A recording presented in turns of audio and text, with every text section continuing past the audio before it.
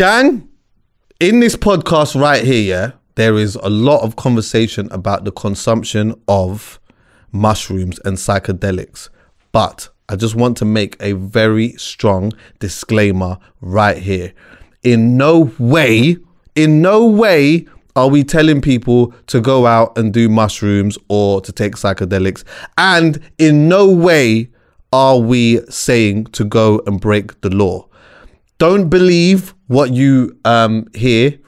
Go and do your own research. Whatever you go and do, make sure you go and do your own research. Don't believe blindly. Enjoy. Mushrooms arrived to this realm in our solar system by way of spaceships. What? UFO. People who this stuff was gifted to going back thousands of years, they're not using it for anxiety, depression, and PTSD and stuff like that. They're using it, they say, to connect with their ancestors. Right. True cowboys and cowgirls were the gatekeepers for the cows. They took care of the cows because they considered the cows sacred, not because, you know, it provided milk and meat and manure like many other animals do. On a mushroom. Oh yeah, for sure. And there's a lot more to it than that. And that's what I think is important, to make sure there's a balanced perspective. And currently in the, you know, with all the research and the trials and stuff like that, it's just like one dimensional. And that's because the West is sick. European culture and the byproduct of that is messed up, it's ill. Going back to that initial point, what's the benefit, what's the purpose? And I just think, like, bro, it can make the hood a better place, bro. And I'm curious, innit? I am, but I'm a curious person anyway. I'm pussy.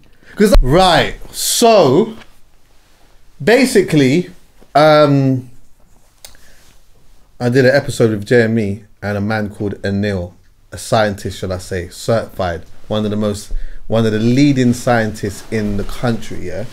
And we were talking about consciousness and all different types of stuff in that episode. And I think, like, you know what? You watch me enough, you know that I'm like a mad curious person. I always bring up things. In fact, sometimes when I'm outside, yeah, people come up to me and they're like, oh, do you know what? I remember like this one particular situation where this person came up to me and was like, oh, I want to have a deep conversation with you. I want to have a deep conversation with you.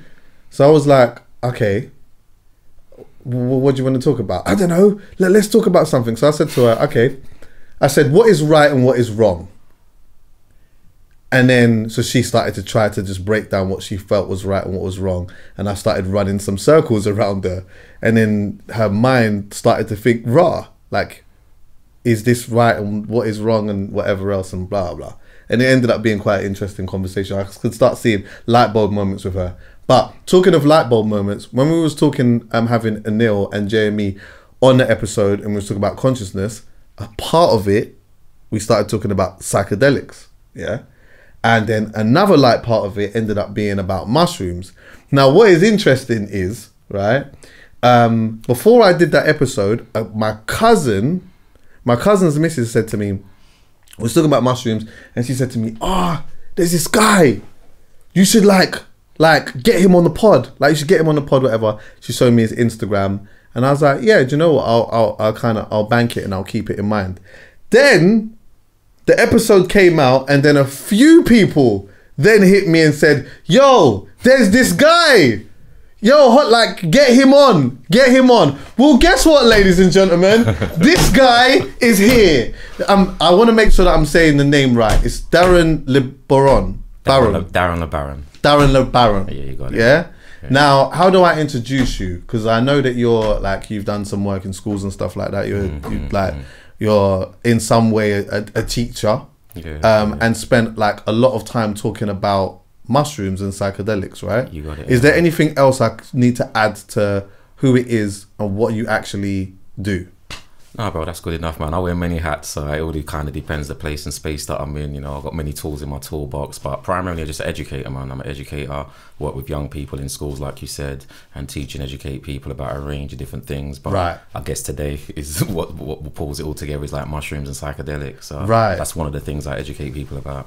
Well, I want, because I'm a curious person in it, yeah. So I want to pick your brains on some things and just have a like open conversation on that, yeah. So you just give me as much insight and educate me as best as you possibly can, because I am, when it comes to this, I am somewhat of a novice. I know things in it, but like my curiosity is really peaking at the moment. It's really peaking.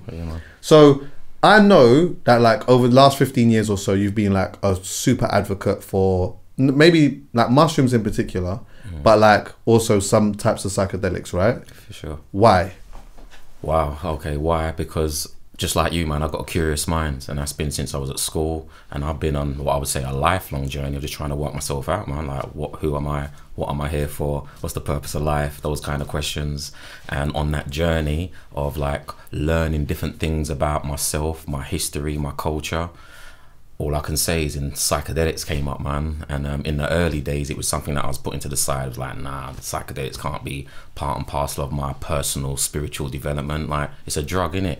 Like, for the most part, psychedelics growing up for me was like what the white boys I went to school with were doing, man. They were like 100%. Yeah, they were going up the Heath, Hampstead Heath, wherever it was, Parliament Hill, and popping pills and doing mushrooms, coming back to school on Monday saying, yo, man, we was in the forest and the aliens came down and we were slugging trees and all that. I mean, the homies were like, yo, man, they man are on some druggy thing, innit? Like, same speed, you know, like we grew up culturally, it was accepted to, you know, to smoke weed, bit of drink here and there, that's our thing, innit? So that was like way over there, way left field. So as I delved into just learning more about African spirituality, which I'm an advocate for, and just world history and just learning about who we are, where we come from, you know, I come to find that a lot of our practices involve certain plants, certain, you know, stews and brews and thick concoctions that they put, you know, they bring together.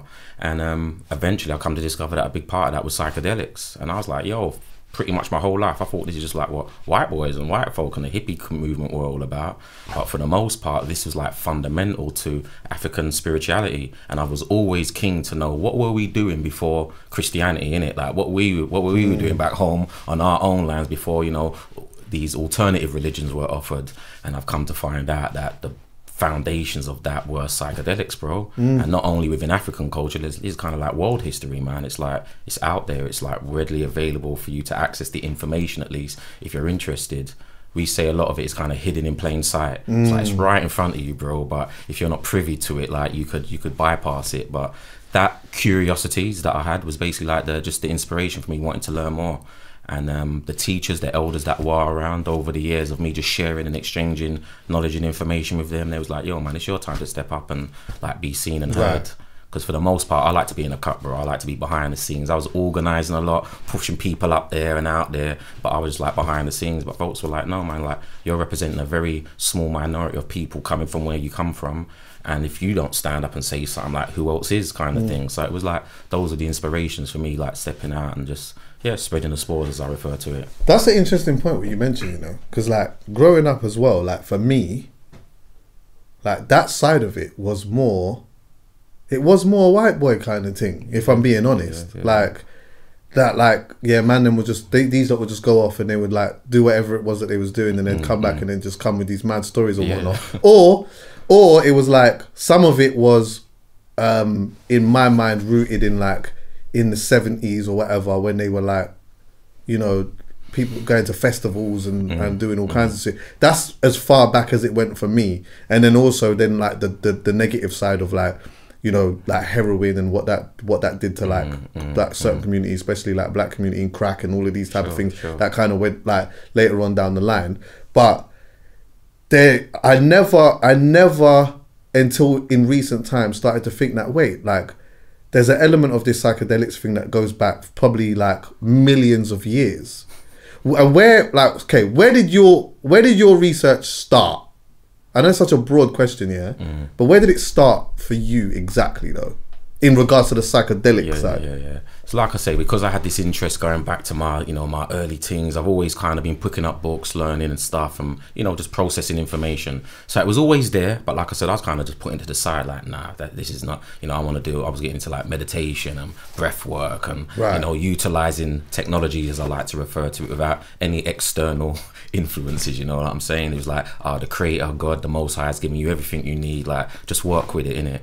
And then as I was diving deeper into those practices, I had two teachers in particular. One was Bobby Hemmett, his name is, and he introduced me to a book titled DMT, The Spirit Molecule. And in this book, it was basically how he was breaking it down. It was like this DMT molecule, this chemical, was connected to melatonin and melanin. and people who are privy to melatonin and melanin. Melanin is what makes people of color. You know, it gives us our hue, our color, and melatonin is like all to do with like melanin in the brain internally. And he's like, yo, these hallucinogenics, these psychedelics are connected to melanin and melatonin. That for me, that was like, yo, I've never heard that before. You know what I'm saying? So that was a trigger, so to speak, a positive one for me to go start exploring that.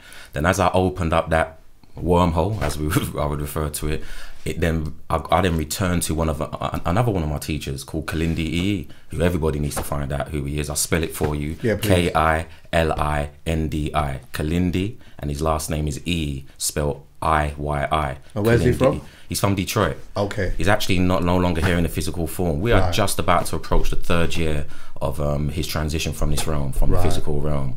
So with that said, at that time I knew him. We was privy, as far as like the woke conscious community, and the African Caribbean community at least, of him being a martial artist. That's what he taught about, the African origins of martial arts. That in itself is a taboo subject. Like, martial arts, most people think are Asian practice, but he was just breaking down all of this is like coming out of Africa and migrated to other parts of the world. But at the same time, in this presentation that I was received, because I was like, yo, I want to learn more about DMT and this mushroom stuff, and then people were saying, yo, you need to check out Kalindi's work. But I'm like, not the martial arts guy. I know he does martial arts and that, but like, no, I'm talking about, psychedelics and stuff. They're like, yo, you need to check out some works of his. Then when I checked out this particular DVD at the time, if people remember DVDs, I remember that. I dived in, flung this DVD in, and bro, it blew my mind, because he was showing and teaching things that I was privy to, but again, he was just sharing and revealing stuff that was, like I said, was hidden in plain sight. Like Egyptian hieroglyphs, as most people know it, just certain historical images and symbols that I was privy to from another angle, so to speak. But he was like, yo, this is all to do with mushrooms and mushroom mythology. And not only that, he was like, martial arts were birthed out of mushrooms. You know what I'm saying? Meditation, swings, roundabouts, traffic lights, the iPhone, all of these phenomenons that we deal with in the here and now, those blueprints were downloaded from the entheogenic realms or the psychedelic realms. And that's well documented as well, bro. Like, a lot of this stuff, like I said, is like in your face. What did you say his name was again? Sorry. Kalindi E. Kalindi E. Yeah. What was because I got a bunch of questions here that I need to ask you, but I know this is going to make me just want to ask even more questions. It's funny, the way that I have this conversation planned out in my head is not going to be anywhere near, because I'm going to just keep thinking of stuff. What was like one of the most profound, just one thing that you learned from him? Like, what was like the one thing that really made you think, nah, hold on, wait? If I'll be honest, the first thing that what really resonated, bro, for me personally, was that it was a black man talking about this stuff, and he spoke my language.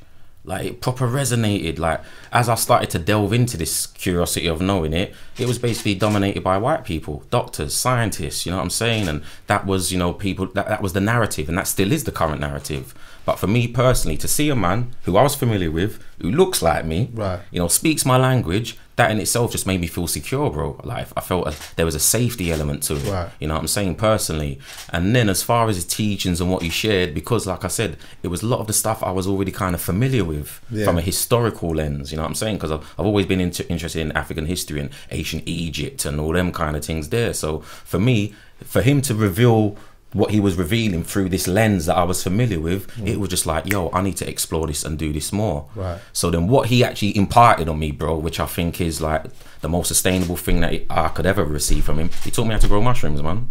That was it, man. He taught me how to grow mushrooms, and like he said, he goes, I'm going to teach you how to grow mushrooms, you're going to eat mushrooms, then when you finish doing that, come see me, innit? That's how he dealt with me. It was like, he weren't one of these teachers who's like, yeah, I'm trying to lead you down this path and lead you on to be like me or do what I do. It's like, I'm going to teach you how to grow mushrooms, you're going to eat mushrooms, and then come see me afterwards, and then we can reason. And then we can talk. Yeah, man, and that's what we started. That's what I done, bro. That's what I done, man. And that's how I share it with people in the same way.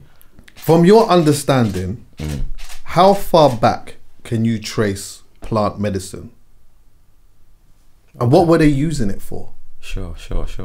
So first and foremost, like, obviously, as you mentioned, I kind of like, I'm mushroom biased, you know what I'm saying, in that regards. I lean to that more, and it's really important. Part of the narrative that we need to really make clear is that mushrooms are not plants, you know what I'm saying? So that's kind of like the narrative in this space. Plant medicine, people refer to it as plant medicine. That's cool, I get it, but mushrooms are not plants. That's the first thing. They're fungi. They're in their own kingdom. and they actually predate plants. They've been here longer than plants, at least over 500 million years before plants. So when it comes to the role that mushrooms play, there's like a lot that I don't know if we have time on this platform, but to share, like, mushrooms created soil, bro. It's not just like the psychedelic mushroom thing that I'm interested in. Like, mushrooms as a whole, I have a background in food growing and ecology and stuff like that. Right. So just the role that mushrooms have played in preparing the earth, as some would say, for our arrival, for human evolution, they play a big part in that. I actually have a slogan. Some people refer to it and they say it's a slogan, but I actually believe in it. I know it. It's called "You're a mushroom having a human experience." Right. I'll repeat that again. You're a mushroom having a human experience. And when you get into... Expand on that. All right. So many people may have heard of the notion, you know, your spiritual being or your soul come down here and living out a human experience. You know, I've come from that school of thought and I understand it. But when you understand the role that mushrooms have played in the preparation for planet Earth, I'll break it down like this. I'll give it to you the story form that I teach. Yeah, please. We ain't got. Listen, we've got all the time in the world. Cool, man. So no rush. So cut a long story short, mushrooms arrived to this realm in our solar system by way of spaceships. What? UFOs, aka IFOs, because we identified that these flying objects were asteroids, meteorites and comets, which the ancients used to deify. They turned them into deities, into gods, into archetypes.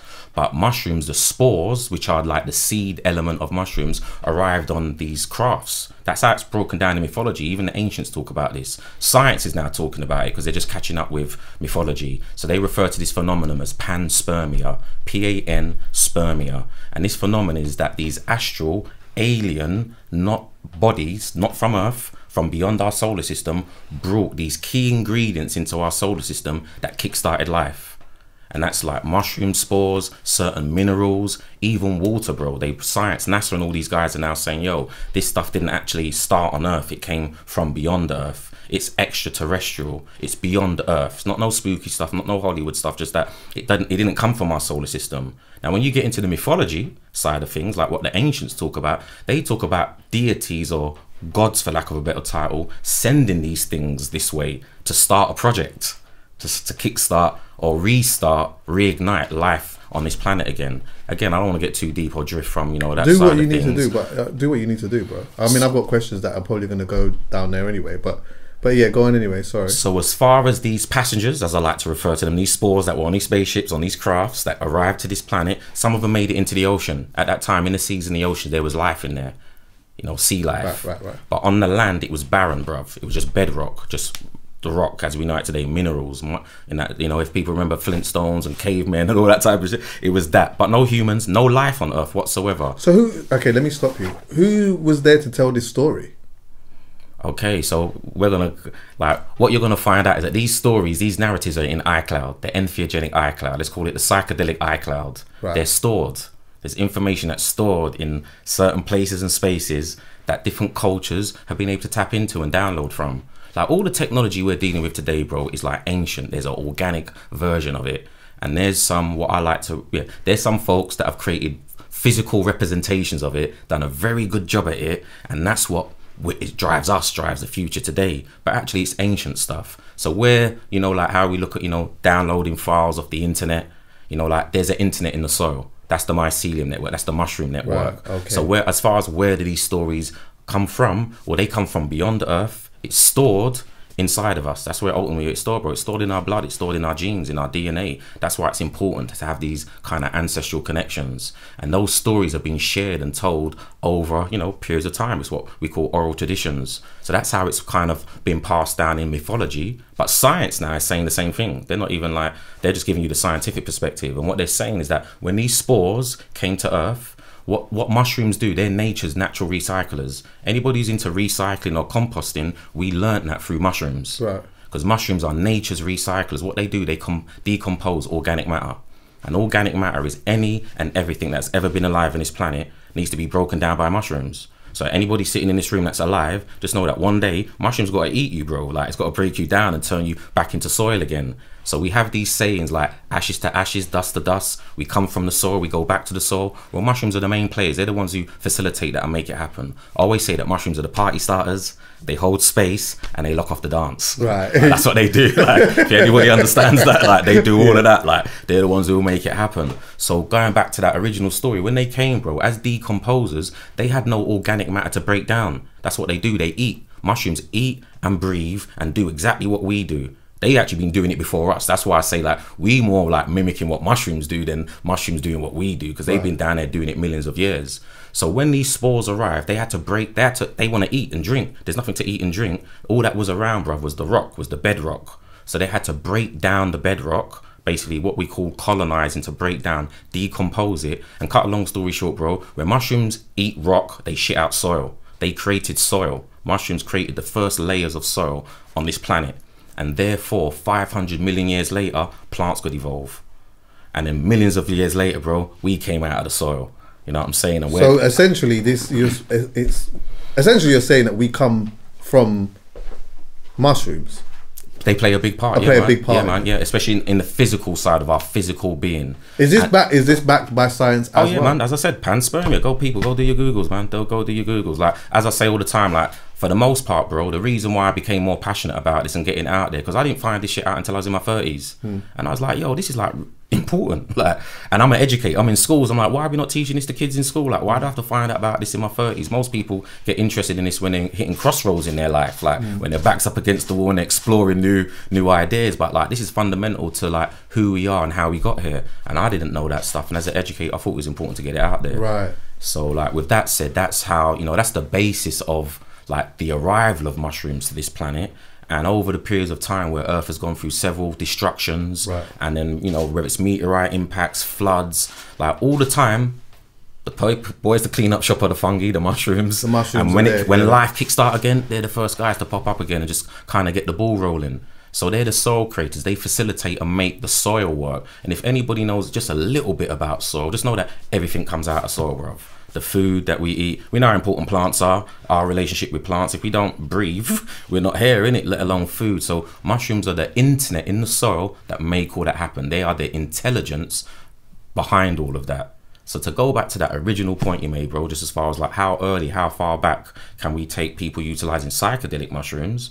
It's being suggested, there's a hypothesis that's put out there called the stoned ape hypothesis. I read about that. All right. So what's being suggested... For people who don't know what that is, explain what that is. Yeah, you got to do your Googles, because I want to explain, but it's always important to do your I'm own going to say that right at the beginning as well. Yeah, 100%. Like, whatever it is that you hear today, I'll say it again. Whatever it is that you hear today, make sure you do your own Googles and your own research and whatever. Like, don't automatically believe stuff. Yeah. I ain't about, and that's one thing I represent. I'm not about believers. I'm all about knowing and educating people so that they know you don't have to believe. You can believe anything. You know what I'm saying? The Tooth Fairy, Father Christmas, you name it. But there's enough information and knowledge out there where you can know stuff. Because when you know, then it removes room for doubt. Right. And if you remove the doubt and you move forward, you're going to be moving forward with action and intent. And that's not many of us are moving like that in the here and now. Right. So with that said, just as far as, you know, the stoned ape hypothesis or the stoned ape theory, it's being suggested, it was proposed by Terence McKenna. So people can do their research. A guy called Terence McKenna, he's also no longer here, as well as his brother Dennis. They hypothesized that early primates, so like what we could say is advanced primates, who were in one point of time in Africa, in the Sahara region, basically came down from the savannah, came down from the canopies, and eventually started becoming hunter-gatherers. During a period of time of hunting and gathering, you know, whatever you're hunting and gathering for, you know what I'm saying, somewhere down the line they encountered magic mushrooms. Those first beings to have encountered magic mushrooms, it suggested that at very low dosages of mushrooms, and the research suggests this as well, like the current research is saying this is the case, at very low dosage of mushrooms, it heightens your senses. So what it's going to do is allow you to see better, hear better, feel, you know, just be more in tune with yourself. So as a hunter-gatherer, someone who's going out hunting, you don't know, jaguars or, you know, like trying to find things, it heightens your sense. Basically, it gives you your night vision, gives you night goggles, bro. You know what I'm saying? Turn into Terminator. You can see, feel things that generally you wouldn't be able to see because your senses are not as heightened as they are. So what that gave those early primates was an advantage over their counterparts. So if me and you are going out and we're trying to find stuff in the dark and I've got my night vision on, bro, I'm going to be able to find more things than you know what I'm saying? Yeah, so this is what's being suggested, that those beings who first encountered these psilocybin mushrooms were basically had an advantage on their counterparts and became the leaders of the species, who then later became... was it the Homo erectus or something like that? There you go. Yeah, who then later becomes Homo sapiens sapiens, who suggested we are. So... You know, the only thing where I personally beg to differ, bro, is like for some reason or another, as you know, history suggests that anytime you go back to Africa early days, it's all this kind of monkey talk, ape talk. You know what I'm saying? Yeah, but some people would proper rebuke that. Like, they don't really love the idea of that at all. I hear that for sure. What I will say, there's some truth to it. That's in my humble opinion, there's some truth to it. But if you go back... Well, what do you think? What I think is that we were here even before that, bro. Like I said, like according to what our ancestors have reported. As not a sapien, as a... Yeah, man, like, are we going there? Like as gods, bro, as gods, man. Them man are saying like they were a big part of making all of this happen. Like we've been here, we were just part of a lost legacy kind of thing, man. Of like so. All right, if we're going there, we're going there. They talk about in mythologies, in the original creation stories, about the gods in the biblical sense. Because most people are familiar with the biblical sense, you've got the gods who created like a new species. That's the biblical version of it. They were known as the Elohim, and they were also known as the Anunnaki from the Sumerian Babylonian perspective. There's many perspectives. There's a Hindu perspective, an African perspective, but because most people come from that biblical perspective, that's the one that most people are privy to. So it's suggested in the mythology that when the Anunnaki arrived to this realm, to this planet, there was a species already evolved, already happening. There was something going on here. These were your so-called pygmy people. These are the people that I'm would have introduced you to as far as the first people to ever take psychedelics, because they were here. It suggested that there's some species who evolved with the earth, who came out of the soil. Some came out of the water, some came out of the soil. Then there were these species that came from other places and spaces, and then there was a load of mixing and interbreeding coming on. Then later on, you got us popping up, Homo sapiens sapiens. You know what I'm saying? So when it comes to the stone date theory or hypothesis, what I'm saying is, according to the original people, because I have this saying where I say it's time for the lion to tell its own story. The hunter's been telling our story for way too long, bro. So when you hear our story, our perspective, we say that no, like we came before Earth, bro. Like we was around before even Earth was created. Perfect example being the Zulu. Many people have heard of the Zulu tribe, from Southern Africa. In their own narrative, they say that they came to our planet by way of Mars. You know what I'm saying? This is not what Darren's saying. It's not like, this is what the tribe say. This is part of their teachings, like what they teach their children, that before we came to Earth, we was on Mars, and before we was on Mars, we was in a whole nother solar system. You know what I'm saying? And we've made our way to this planet. Again, it sounds far-fetched, even me still. You know what I'm saying? Yeah, it's hard.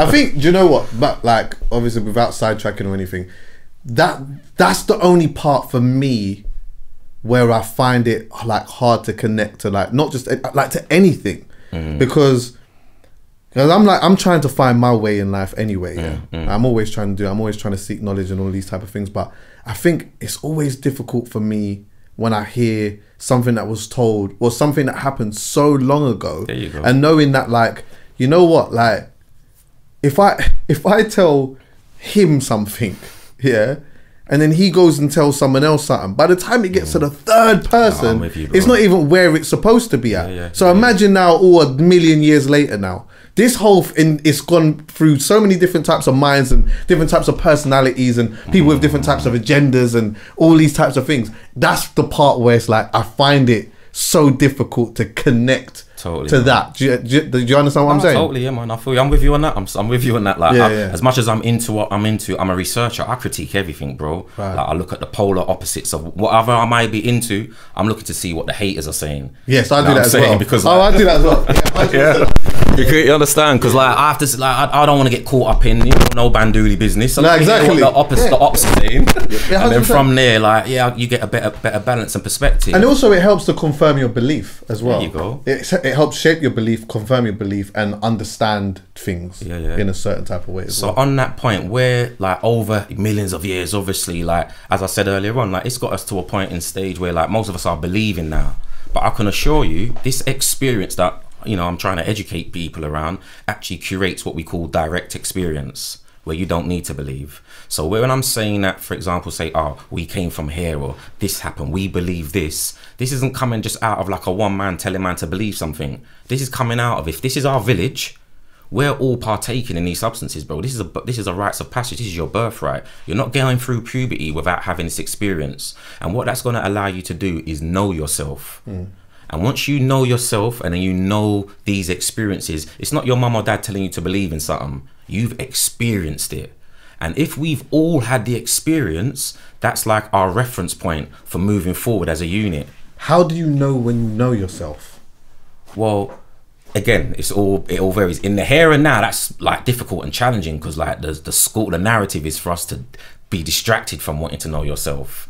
But some of us are born with it, with that interest, with those curiosities. Some of us, you know, we're inspired to. And ultimately, you have to, what I've realized for myself, I can speak for, I'm an ongoing creation. There's no ultimate place or position that I need to be. Like I'm a piece of art. I'm, you know, like a painting, you know, like you can always add to it and tweak it, and you know, it's in the lens of the artist itself. So as far as like you knowing yourself, you're creating yourself, like ultimately for me, it's like, how comfortable do you feel in your skin, man? For me, that's 100. What it's about. Like, I hear that. It's like in this day and age, if you feel uncomfortable being in your own skin, like you don't know yourself. There's a disconnect. Yeah.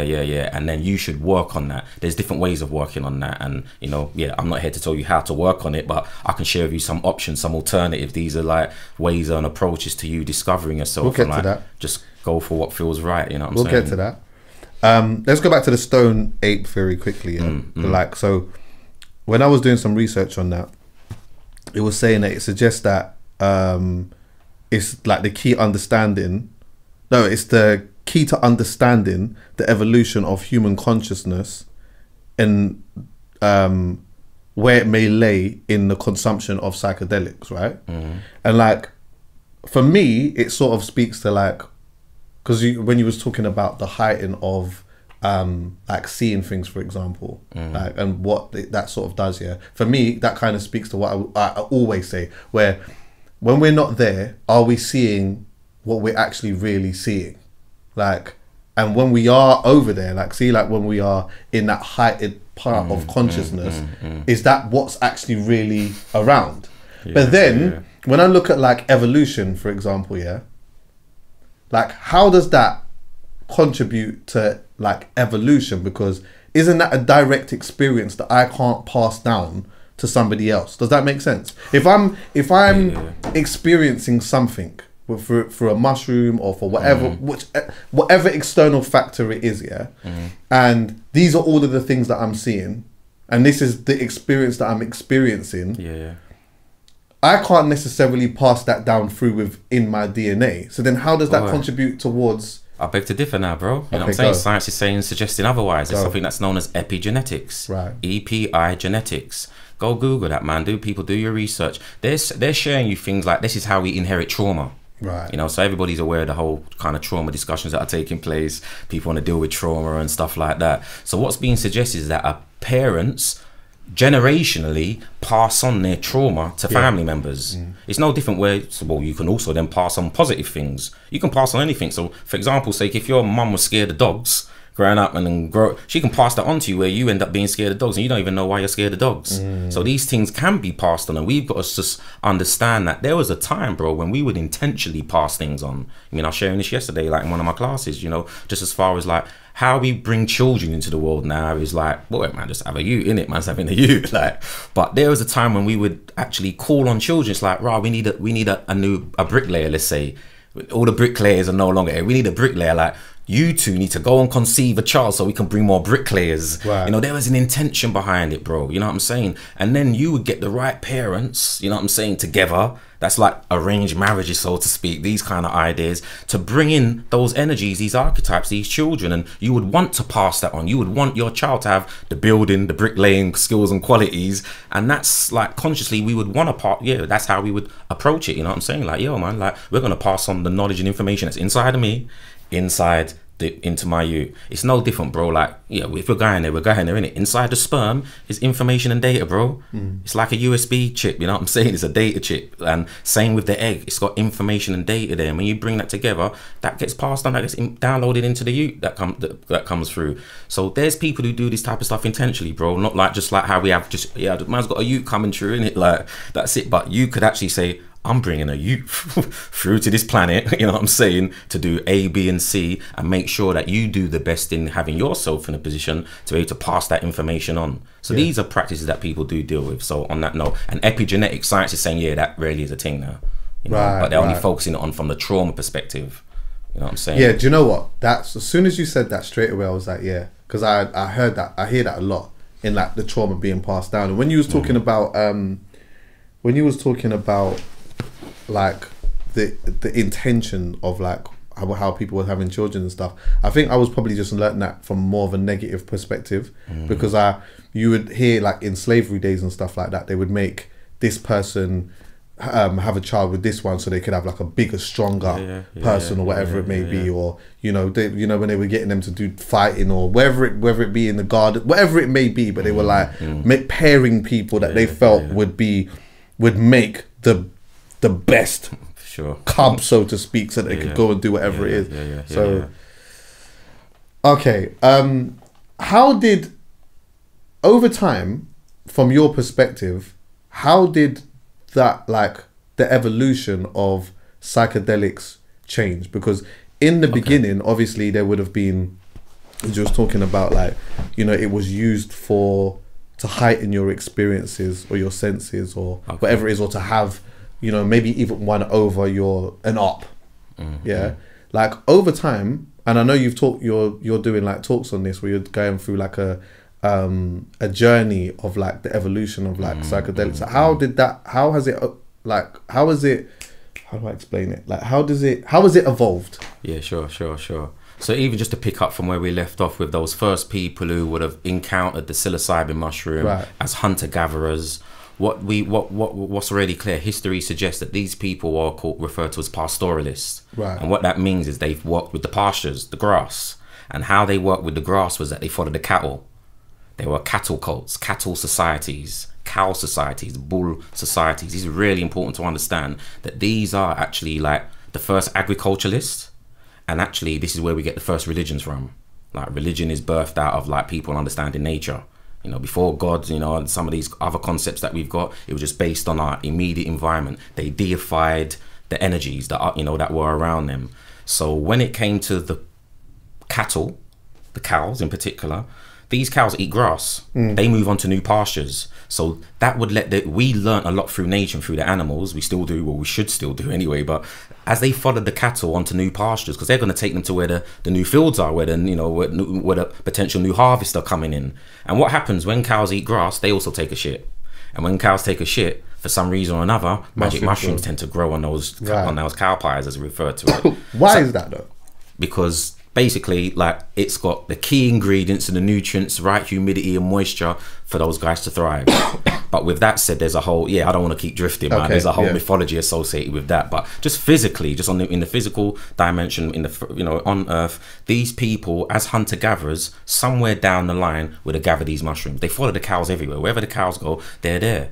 So now that they've followed the cows, they've partaken in this psilocybin mushroom, I guess they've tried other mushrooms. It's an assumption, but there's thousands of mushrooms that they could have tried. But I guess when you've had that mushroom, you're not going to forget about it. Right. You understand? So the fact that they've had that mushroom, this is where down in cultures and civilizations, hundreds of years later, you get this whole notion of cow cults or cow societies. Even sayings like holy cow, the sacred cow, this is where it all comes from, bro. Like, again, it's like in popular culture. But these people, and still to this day, you got in Eastern African societies, all like Sudan, Ethiopia, you got a range of different cow societies. You can go to the Americas. That's where we get the original cowboys from. Not all that movie stuff, but the true cowboys and cowgirls were the gatekeepers for the cows. They took care of the cows because they considered the cows sacred. Not because, it provided milk and meat and manure like many other animals do. Because of the mushroom. Oh yeah, for sure. And that's where we get some of the first ideas of developing spiritual systems, religions down the line. And, it's suggested again that, all religions were birthed out of this stuff, man. And, I do a whole series called Psychedelics and Religions where we look at the three main religions and look at all of the, phenomena that takes place within religion, the miracles and things like that. And you won't be too far removed when you do your research that psychedelics play a big part in it. So then as far as, you know, their origins, the history, it eventually just migrated. As those people migrated and traveled around, I've got to give it to you, man. So those people they have names. You can go and research them and find out who they are. You've got two main groups in Africa. You've got the ones in Central Africa. They're so-called pygmies. That's what they're generally called. They're little small people, 3 to 4 foot high, natural. That's their natural stature. But they go by the names of the Aka, the Baka, the Booty, the Twa. That's just to name a few. AKA the Aka, B-A-K-A, the Baka, the Aka and the Baka. The Booty, that's M-B-U-T-I. And you have the Twa, T-W-A. That's a few to do your Googles. And I'm here to share with you. What was the last one, sorry? The Twa, T-W-A. So these are indigenous. These are the oldest people that we know. Science, everybody else says that these are the oldest people that we know on planet Earth. When I was a youth, I wanted to know if this Adam and Eve stuff was real, bro. So my first research was like, can I find the first people, the original people? I know they say, oh, we all come from Africa, but where? Africa's a large place. Like, what people? Who? So that's what my research led me to, these groups here. And were they, like, what? Oh my God, my head's spun. So, do you know the difference between these people? Like, how did they differ?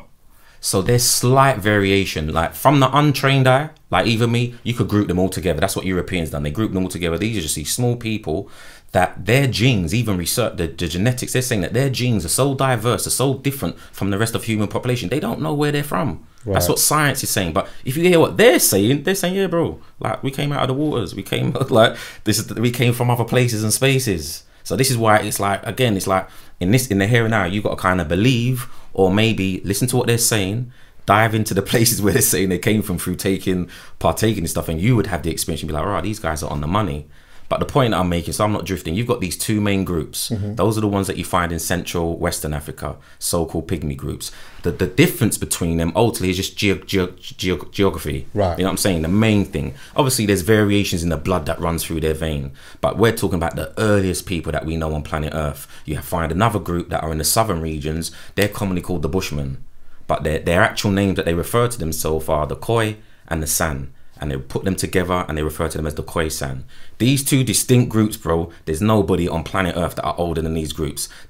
They say it, their own narrative, and science also suggests it as well. And these are the first people to ever partake in this stuff. Right. These are the first people then to migrate, leave the continent of Africa and start populating other places around the world.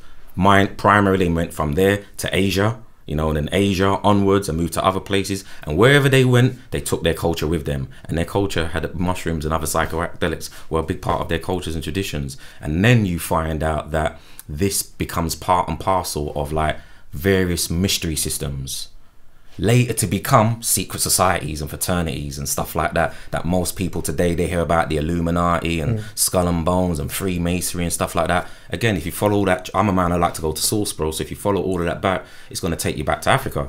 It's going to take you back to these first people who created these societies and civilizations, who later on down the line, it gets all distorted because the Europeans started doing all like their colonizing thing that they were on in it, and they distorted the knowledge and information that I was going to say, is that like, did that become infiltrated then? Oh yeah.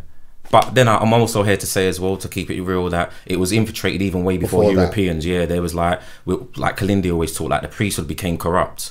There was a time, so going back to that Stone Ape hypothesis, the whole idea was that there was mushrooms were growing everywhere. Everybody had access. We're going back so far that when the Sahara Desert was a green, lush rainforest, it's taken thousands of years for it to become the desert area that it now is today. So over that time of the land drying up, mushrooms became more scarce.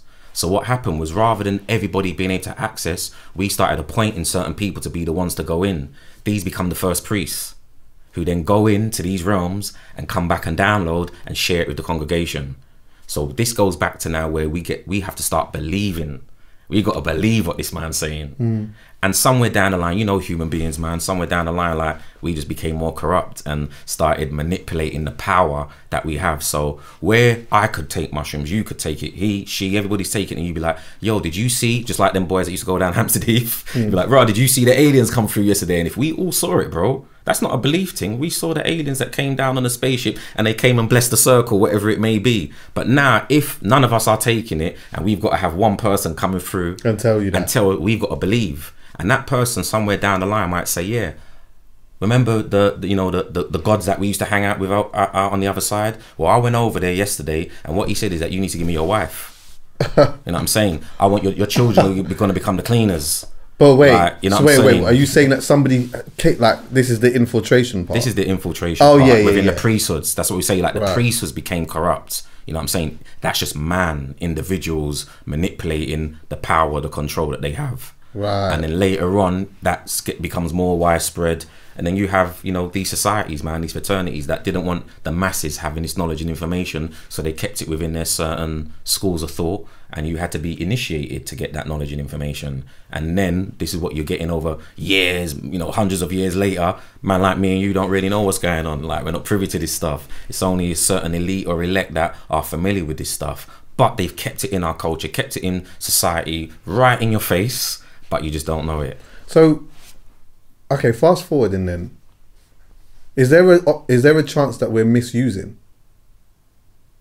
Is there a chance that we're misusing what, psychedelics? Yeah. Oh yeah, for sure. Like, in that sense, because obviously the purity was from a certain place and done under a certain understanding. Yeah. But now it's not really done with that same type of understanding. And so obviously, naturally, because most people just don't know. They just know it exists. Yeah.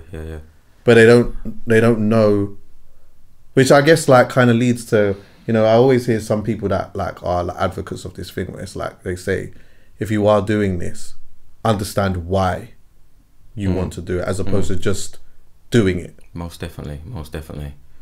Again, you sparked a few things there, but ultimately, if we, psychedelics are a tool, bro. They're a tool, a technology, a tool. That's how I refer to it, as organic technology. And it's like any tool, bro. A hammer. You know what we can do with a hammer, innit? Man can build a yard, bro. Man can build a ship, build boats. But I can also lick you over the head with a hammer. Yeah, of course. And it's not the tool that's bad, negative. It's what is your intention in it? What's your motives behind it? So as far as can they be used, can psychedelics be used? Like I said, I came in this school by way of Kalindi E. And when he taught us about the warrior's path. He talked about, martial arts and fighting and self-defense being a big component of the psychedelic space. He would also talk about the ancients using this for warfare. Well, let me just go with martial arts quickly. Yeah. Like, how is that connected? All I can say, bro, is there's files. Like the simplest way is in iCloud. We all know iCloud, yeah. We refer to this as like the realm of where all information and data, consciousness is stored. Some people refer to it as the collective consciousness. Everyone that's ever been here and had an experience, you've got your experiences, but it's in iCloud, it's in this collective consciousness. And we can all pull and download from there. So there's certain files, let's say, there's certain files that are martial arts files, are warfare files, because this was happening, or it's been happening before Earth, according to what our ancestors say. If we have African heritage, we're saying that, we were coming from other spaces and places, and there was warfare, there was peace, there's this, like, all things were happening in the same way that they happen down there. And we can pull on those files. And when we pull down on those files, what we learned it from ultimately was the animals. Because when you start seeing all the original fighting styles, that's just how the animals fight. Right. That's like in the martial arts when you say tiger style, monkey style. Watch monkeys when they're having it off. Like, bro, it's like them man are doing judo. Them man are doing jiu-jitsu. You know what I'm saying? That's where we like. It's not so between our experiences, our spiritual experiences, and observing nature, which is one and the same. That's how we've developed these various fighting techniques and meditation techniques and you name it, like, and they go kind of hand in hand. Right. How is there any like African tribes right now that are like that really immerse themselves in this type of psychedelic today? Oh yeah, man. So those same. This is the crazy thing that what I've uncovered. I asked. It might sound like a stupid question, but it's like it's not something that we talk about. Like, that's what do you get what I'm saying? Bro. That's why we got. That's why I'm happy to be here and we're doing this in that way, because like, when I'm fighting, what I realize is that I'm interested in this stuff. So I'm that idiot that's gonna pick up the books, gonna dive in and check it out. But if you're not interested in stuff, you're not knowing about it. Like, how the hell are you gonna know in it? And then what I discovered in my own research was that those same people that I mentioned, Adam and Eve, the very first people, bro, they ain't stopped doing this. This is what they do, and they're still here living and breathing. They're not no group that's vanished and mysteriously gone somewhere and, you can't find them no more. Bro, you can go to the Congo right now, and them man are there right now doing this thing. This is what they do.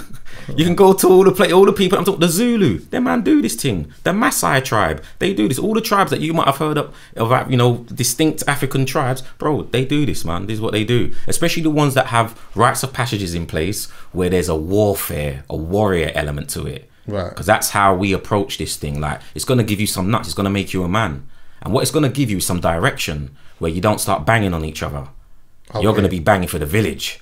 Okay. And when you're banging for the village, you're not banging on the next village for no reason. The village, when you're banging for the village, you're banging because there might be lions coming in. Yeah. There might be giraffes and like, eradicating a threat. Yeah, yeah. And like, we need man to be on point. Yeah. Yeah. That's what this can support you with. You're not going to be banging on each other and destroying your own village and burning down your own village. So that's a big part of the rites of passage. All these different tribes, bro, and like what they do and how they've been doing it still to this day. To this day. You would like just mention Adam and Eve, yeah? So what is there some light? This might sound blasphemous for some people, but is there some light feeling there that it wasn't the apple that got ate? It was a mushroom. What are you asking? What are you suggesting? You know what I'm saying? Is this that? So let's go there, innit? Like, if we start with popular culture to go back, perfect example being, I was sharing it with the guys yesterday. I was in Liverpool and we was doing this session, and I was like, we all know it. It's hidden in plain sight. It's on the iPhone. What's the iPhone logo? Apple. What's the Apple logo? It's not just the Apple. It's the Apple. Bitten. All day. All right. So we all know that's connected to Eve, yeah? That's all the biblical stuff. But if we stick with just in the modern era, Steve Jobs, yeah, was that the guy who come up with the Apple stuff and all that type of stuff, yeah? Am I correct, yeah? Right. All right. So it's known within that school of thought that when they started to create Apple back in the 70s and 80s or wherever it was, his collective were not allowed to be part of the Apple team unless they had a psychedelic experience. Serious? You can, again, people, go do your Googles, man. Do your Googles, do the research. He was like, you can't be part of my team if you ain't done psychedelics. Main reason being that if you ain't done psychedelics, you're still in the box, mate.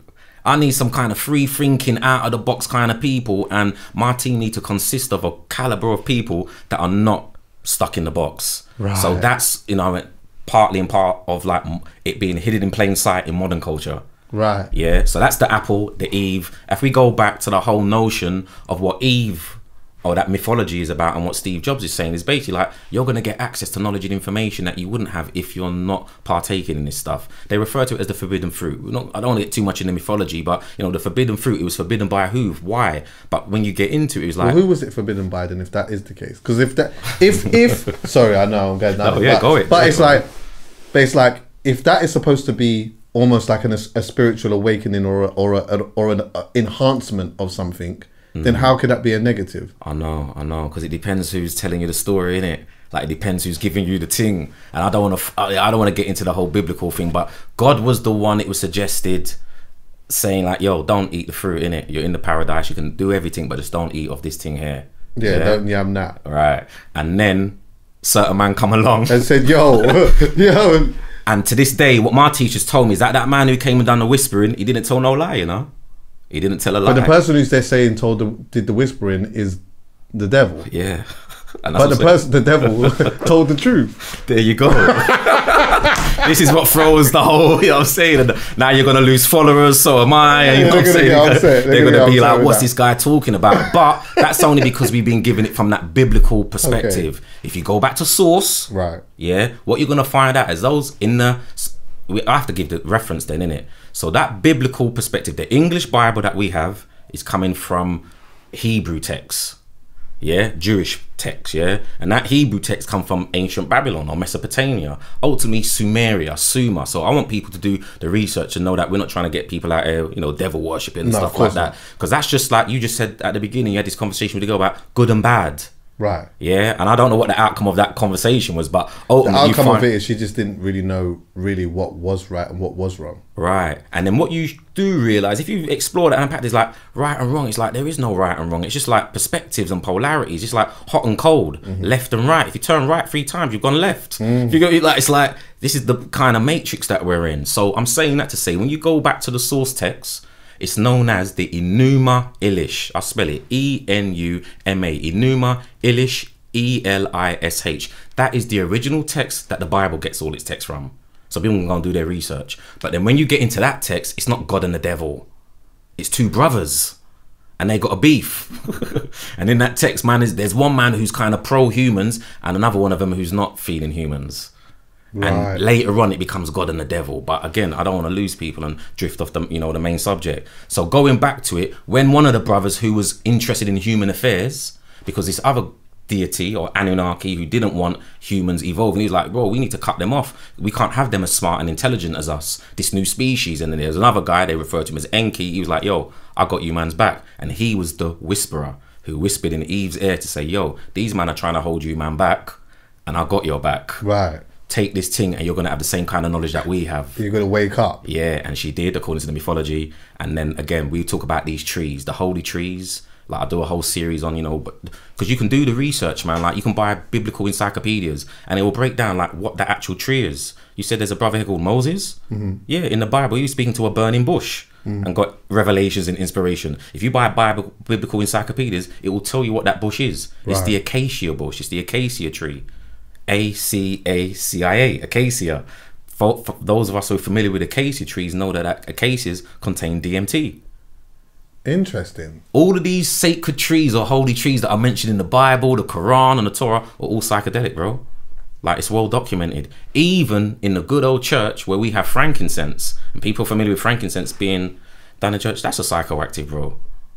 But a lot of this stuff, like I said, it's kind of been swept under the rug. So I don't know where I'm going with all of that, but just to let you know that going back to Eve and all of these trees and substances that people partake in, it's not hard to find out that they were psychedelics. Like, scholars are saying it, biblical scholars, Jewish scholars, Islamic scholars are now coming out saying, yo, we know what this is, man. And we can actually bring it back to the way that it really was. Not everybody's co-signing this thing, but I'm talking about the scholars, bro. The scholars are saying this stuff, man. Not just the everyday Tom, Dick and Harry who's passionate about their religion, but isn't well versed in what this stuff is. The people who are well versed, they know what it is, bro.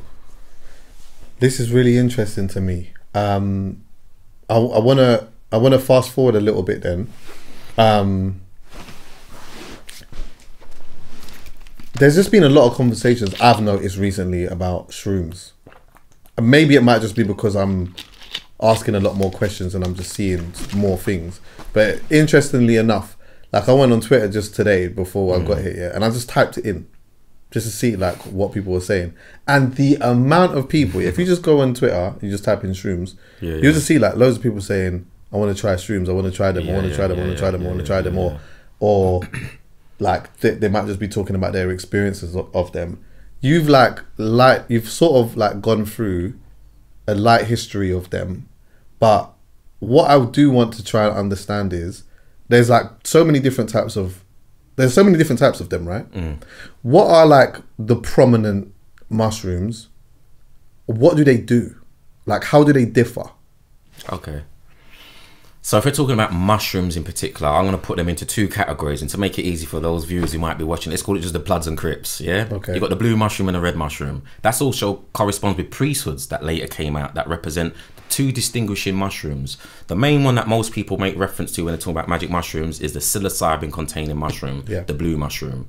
That's what most people generally call magic mushrooms. That's the cubensis strain of mushroom. It grows all over the world, and if it grows in Mexico, they would call it the Mexican cubensis. If it grows, you know, in Colombia, it's the Colombian cubensis. Same mushroom, just growing in different places. The active ingredient in there is psilocybin. There's probably about another 16 to 20 known psilocybin mushrooms that grow all around the world. We've got some that grow naturally here in the UK, you know what I'm saying? You've got the wavy cap mushrooms, which are sinensis mushrooms. And then we've also got what's really popular in the UK historically, one that's known as the Liberty cap. Again, so these are all psilocybin containing mushrooms. And psilocybin, just so for people are aware, this is the active ingredient, the chemical in mushrooms, which is very closely related to chemistry that you've got inside you naturally. So we're not talking about drugs. This is like, again, like to just not to drift, but because a lot of people say, oh, you're promoting drugs. You know, in the grand scheme of things, the narrative that we've been given, yeah, it comes in that category of drugs. But we're talking about chemicals. If we start breaking stuff down, and all these things that we generally consider as drugs have got chemicals in them. Some of them are natural, yeah. For the most part, most of them are all natural, but most of them are not necessarily natural to the human body. So perfect example, like alcohol, that's not natural to the human body. Our body rejects alcohol, but you know how we do alcohol, innit? Like, it's like that's easy, innit? So there's other, like even cannabis, for example, marijuana. There's, for some reason or another, there's receptors in our brain that receive the cannabinoids as that come off cannabis. So either or, we've evolved to receive this stuff, or we was naturally designed to receive this stuff. It's brain chemistry. Right. And the same goes with the psilocybin. Psilocybin, DMT are very much closely related to serotonin. They're like a few molecules different between serotonin, melatonin, ultimately what we call like melanin in the skin. They're all very much closely related. So these are chemicals that what we could say are heightened when certain things happening in the human experience. Without taking mushrooms, they happen when you have an orgasm. It's been suggested, you know what I'm saying? When you're dreaming, when you're lucid dreaming, when you're having these kind of altered states of consciousness experiences, they say that your DMT, your melatonin, serotonin, we're in that space and place. So that's what these psychoactives, psilocybin in the mushrooms support. There's a bit more science to it than that, because it's psilocybin. Once you ingest it, it knocks off one of the oxygen molecules, it turns into psilocin, and that's then what gives you the hallucinogenic experience when you start seeing things. But again, we're not seeing things that are not there. You're getting a lens on things that are there that you just don't normally get to see. Right. So that's one type of mushroom, and then the other one, the red one, just in a nutshell, is probably the most famous, if not first, second mushroom on planet Earth right now. And that's that mushroom that if you type mushroom on your phone, is going to pop up, the red one, the Amanita muscaria, aka fly agaric mushroom. You type in mushroom, it pops up, and then I always say aka the Smurfs mushroom, the Smurf, of aka course. Alice in Wonderland mushroom, aka the Christmas mushroom. Yes, actually, it's mad when you deep it. The mushroom has always just been there. This is what I'm trying to say, bro. Like I could do this all day now, man. Like we could do this all day. Like in a sense where like it's been hidden in plain sight in popular culture. Yeah, then when we check Mario and what Mario's all about, bro, like all these platform games. I'm come from that classic era of like Double Dragon, Shinobi, and all them thing there. The classic arcade game, bro, is based on real life, man. And if we go back to the original ones, those Nintendos and Mario, and it's like you eat the mushroom, bro. Yeah. And you go through life, you go through the levels of life. What you do, yeah. You go through the levels of life, and what we could say, the metaphor would be at the end of each level, there's a boss in it that you need to defeat. That boss is like a trauma, an ego, an aspect of yourself that you need to defeat. And once you get through it, you move to the next level. You remove a layer, and as you get to you move and progress through the thing, man, you just get better at knowing who you are and what your powers are. All these kind of things there. And then man who make all the computer games, they all know this stuff as well. Most of the things in the movies, you'll find out, bro. Stan Lee, all the movie guys, all these man take psychedelics, bro. The musicians, like when I started unpacking, I was like, rah, man's just kind of been like separated from this thing, but it's like it's right there. It's right there. Again, I'm drifting, but it all lines up because I mentioned Stan Lee and the comic guys, because they made the most recent one that everyone's tapped into or hollers me about is Black Panther. Because, you know, our people tapped into that. But if you remember the very first Black Panther, when the hero T'Challa, he's got to go and he's on the hero's journey. And if you remember, he's got to take this flower. Yes. He takes the flower, then what happens? He goes into this ancestral room and meets his ancestors. And they give him knowledge and information so that he can return back, resurrect or rise again to become the hero and to go complete the mission. Like, that's what psychedelics are about, bro.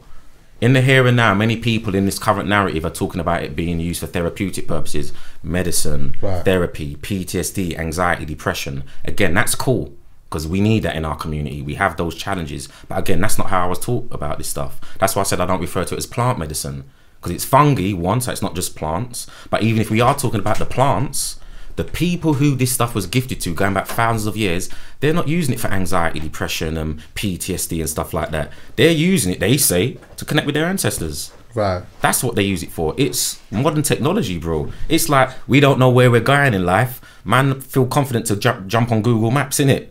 Like I had to find where I'm going here today. I was confident going on Google Maps and saying, yo, it's going to bring me to West London. I'm going to make it here. There was a time when we believed in ourselves and our ancestors that when we got those downloads, we could tap in and they say, yo, there's going to be a drought here. You might need to go east. That's where the next water's going to be. And we would believe because we knew we had had those experiences. And that's a big part of the missing link in the here and now. But it's given to us in the movies, in the computer games and all of that type of stuff. That's like a super heightened level of consciousness, isn't it? Or no? Oh yeah, oh yeah. But that's like our birthright, bro. That's what I've come to understand. It's not even something like like, you know, people will say, and I get it, like you got to be careful, you need to be conscious of what you're doing, and you do. But I'm here to share with you today, bro, that there's no culture in the world that deals with this stuff that don't introduce this to you as a child. We're not waiting till you're in your 30s and 40s having a midlife crisis, wondering what the purpose of life is, what you're here for. Your back is up against the wall, you're in a shitty job, you got these kids driving you crazy, you're pulling your hair out, and then somebody says, oh, do you know that you could do microdosing and that can help you with... Boom, that's how many people are stepping into this space and like learning about it. And that's cool, but like I said, there's a big gap when it comes to you really uncovering, unpacking who you are, because you've lived a life of not knowing. Well, what is the biggest misconception when it comes to it then? So for me, ultimately, that it's a tool of navigation. It's a tool that allows you to go inside your mind, inside your psyche, inside your mental. Now, what that ultimately means, according to like ancient Egypt, they'd say they have this principle, which is called, you know, the Hermetic principles. They're known as above, so below, as within, so without. There's these kind of like metaphors, let's say, yeah. But what they talk about is that, you know, all of the knowledge and information that is, you know, as that's been passed on, you know, it's kind of been processed, and everybody's got access to it.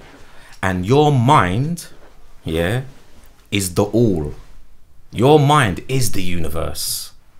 So if you take psychedelics, you get access to the universe. Your own mind is the universe. Now, again, it's to some people's like, wow, what do you mean? It's like, this is why certain indigenous shamans, for lack of a better term, because shaman's a term that comes from certain parts of the world, but you know, these plant medicine men, yeah, just easy. That's why their man can live under a tree, bro. And their man have traveled the universe, and you think, right, you've never left this tree, bro. How you know so much knowledge and information? Because they've developed the abilities to go inside their mind. And your mind, if you understand that your mind is mental, the mental is all, and the all is the universe, you can navigate the universe through your mind. That's like, for me, that's the powerful thing, man. Like, and that's the teachings that most of these tribes talk about. They say, yo, it's a tool for navigation, it's GPS, yeah, it's a GPS device, and it also allows us to communicate with our ancestors, the unseen realm. And that's really important to all these cultures, because your ancestors have had the physical experience, they've had the human experience. Now they're on the other side. They can pull from other places and spaces and can give you files that can help you in the here and now. And because the ancestors, according to their own heart system, they talk about a creator God and, you know, a most high, but God, the most high, is so far, he's so remote that we don't necessarily have access to him. In some cases, he doesn't hear us. In some cases, he's not even interested in what we're doing down here. He's moved on, he's building other places and spaces. But because our ancestors have had this legacy of being on earth, they're best placed for us to pick up the phone. You know it, bro. When I'm overseas, the first thing I'm doing, I'm picking up the phone, I'm calling my family, like, yo, I made it safe. I'm over here, boom, boom, boom. It's in the same way. It's an organic version, organic technology that you can tap in and communicate with your ancestors, as well as people in the here and now. That's why they created all these devices, bro, like as alternatives to us having those abilities. And those abilities we would have called, I don't know, telepathy, intuition, even vibes. I might say, yo, man's got the vibe, man's got a certain feed in it. That's the technology that I'm talking about. That is your power. Those are your powers. But, you know, rather than most of us like bypass our vibes, in it. Like, oh, I felt this, but I still went and done such and such, and I knew better. It's that. Just imagine when you was a child, 8, 9, you was taught how to believe in that and know that, like not to doubt yourself. So when that vibe arises, you go with it. And because it's co-signed by the rest of the village, like, why you're not gonna doubt? You're gonna have confidence in that, man. I think it also as well. It's like, interestingly enough, it's like, I do feel like we're probably leaning a lot more to just doubt in general. And I think that, like, we, you know, I've always said that I don't know what our purest self is. I don't know what that looks like, but I do feel like we're just getting further and further away from it in our, like, just our normal everyday lives. We're just getting further and further away from like what our purest self actually is, or what it's supposed to look like. You get me? I feel you, man. And again, like I say, I don't know what that meant, what that looks like. You know what I'm saying, either. But what I do know for sure is that we're co-creating the future. Like, we're all part of what is to come. Like, we're all gonna play a part in that. So for me, I kind of use the past to reflect on, you know, what worked, what's not working, pull from that what makes sense, what's tangible for me, and then utilize that to create something. And like, I would like to think in the here and now, those of us, that perfect example, those of us coming from the street life, innit? We come from the street life, and some of us got into what we was going to make quick money to do certain things, yeah, whatever reason we got into it. But like a decade later, a few decades later, you see that, boy, man didn't get all the P, all the guap, or those that did, there was a very few that got all the way through, because for the most part, man just ended up dead, go in jail, boom, boom, boom. So I'm learning from that to know that that's a big part of how we've got to where we are at today, and how can we use that to create a future for ourselves that's better than the last, innit? And like that applies, and you can apply that to any and everything, innit? Like religion, spirituality, you know what I'm saying? But the fact that we're all co-creating this future that is yet to exist, like, I think it's exciting times, you know. And with that said, because I'm aware of and I'm making it privy to like my bridges, like I'm talking about man them, bro, like not just the doctors and scientists, I'm just talking about the everyday man them are tapping into this stuff, and we're breaking our curses, we're breaking those narratives that made us scared, feel a way about certain things, and now we've removed doubt, bro. And now I've got brothers who believe in themselves, not because they're tough, not because they're prepared to pick up a shank, and you know, like that kind of bravado. We're talking about just within yourself. You know who you are. You feel comfortable in your own skin. I heard you when you was at the JME thing, and like man was saying, boy, man, shook in it. I like, said, man, I'm pussy. Yeah, that was it. And I love that, bro. Because the thing is, you know what, like, I'm curious, innit? I am, but I'm a curious person anyway. Yeah. I'm pussy. Because I just think, listen, yeah, you know, well, actually, I'm sorry if anyone's heard this already, yeah, but I always refer to this a lot. Like, one time I had a weed cake, my brother gave me a weed cake and didn't tell me it was a weed cake, yeah, and it was a super strong weed cake, and I don't smoke, but I hadn't smoked for years, yeah, so you know that went straight in my bloodstream and licked off my head to bits, yeah. Now when I had it, I was on my way to a booking. I was DJing at a club and whatnot. And then when we've come back now, like, we're just dying of laughter in the whip. Just dying, bro. Yeah. Tears are coming down my eyes, yeah. And as the tears are coming down my eyes and I'm laughing, I'm like, nah, that wasn't that funny. So I'm tapping him, I'm saying to him, brother, nah, there was something in them cakes. 'Cause I just knew this is not even funny, yeah. But also, to add more context here, I was going for a bad stage in my life. I was just going for a bad period. So I wasn't in a good mind frame. So anyway, now, I started, bare things that happening to me. I just started seeing things, feeling things, and like, it was just a really negative experience. But weird things were happening. So for example, I'd be standing on this, I jumped out of the car on the motorway because I was driving my whip. So I've jumped out of the car. I need whatever it is on me. I need it off me. So I'm standing on the side of the road. As I'm standing on the side of the road, I'm looking and I can see. You see, like, obviously there's more cars going down the motorway. I'm seeing like feet under the car, like Flintstones. Yeah. Now I could look at that and I could laugh. But in my mind, do you know how mad? Like no matter how much people tell me that it wasn't there, I can see it. I can see the feet underneath. Each car's going by, I can see the feet, whatnot. But also, not only was these type of things happening, but I was seeing different colours that were associated to feeling. So for example, I'd see orange that made me really paranoid. Like, so it would be like an orange tint. Or I'd see like blue and it would make me feel like I wanted to have sex. And then, or I'd see red and it made me just angry. Like I couldn't really speak or whatever. My hands shrinked. This one turned into a flipping, a lizard. But I own a gecko in it. So that was all part of my consciousness, I think. But, so all of these things were happening, yeah. And it's always made me think, that was a bad experience. It was a weed cake. I didn't know what I was doing or whatever. What is it like when I'm in a better space? I know what I'm doing, but I lean to the mushroom. What happens? And what? So there's that, do you understand what I'm saying? So because it was so bad. Because it was so bad, there is a part of me that's like, well, what happens under a controlled environment when I know what I'm doing, and also this thing that is supposed to be like quite a natural thing as well. So subconsciously, you know, bro, it's gonna be all right.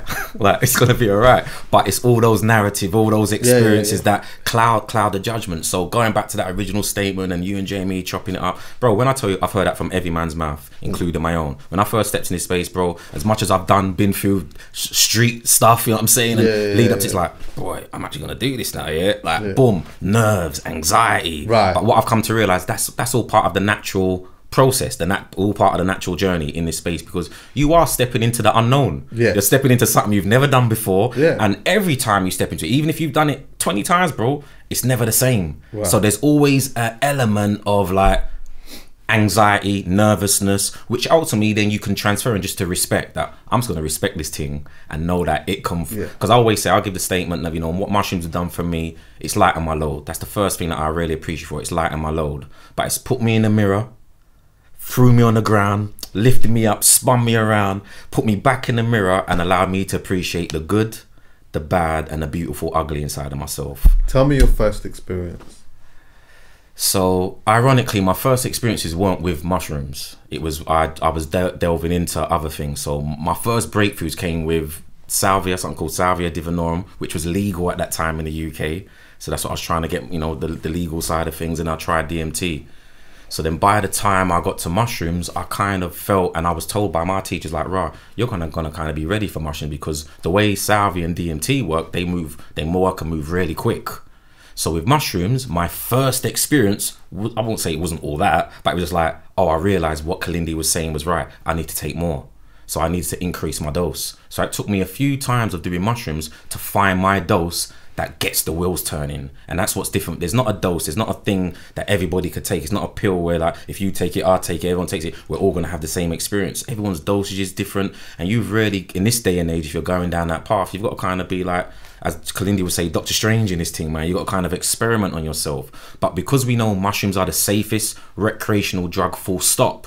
I'm not talking about psychedelics, full stop. Safer than coffee, safer than tobacco. Like, there's trials and studies have been done. Like, that in itself should remove the fear of you physically doing anything wrong to you when you take it. So these were the processes that I was going through, and just working out what I'm doing, how I'm going about doing it. And by the time I increased my dosage, I had to get to a certain point where I went past the feeling. So the first level of mushrooms is heightened your senses. So you're going to see sharper, you're going to hear things. I could hear people down the street, bro.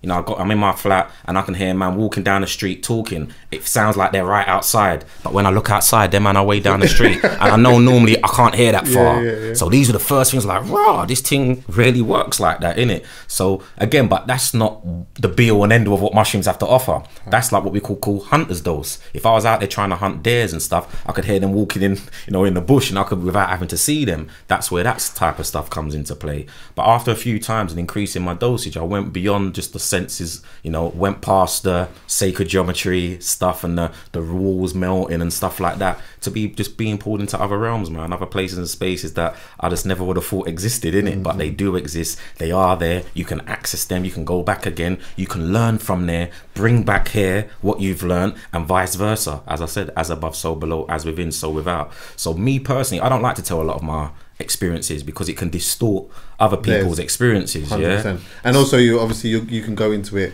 thinking that you're going to experience what you experienced. It sets people up for false expectations. Right. So like, it took me a while to get to that point, to get the courage, you know what I'm saying, to build up and then go back. Yeah, I mean, if I'm going to do something like that, I'm nibbling on it first.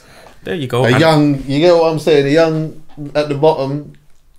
And that's me. And everybody should do what they feel comfortable with. Right, exactly. And then what's going to happen is, what you've done is like what all my other people, my brethren have said, is like, they come out, it's like, no, next time I need to do more.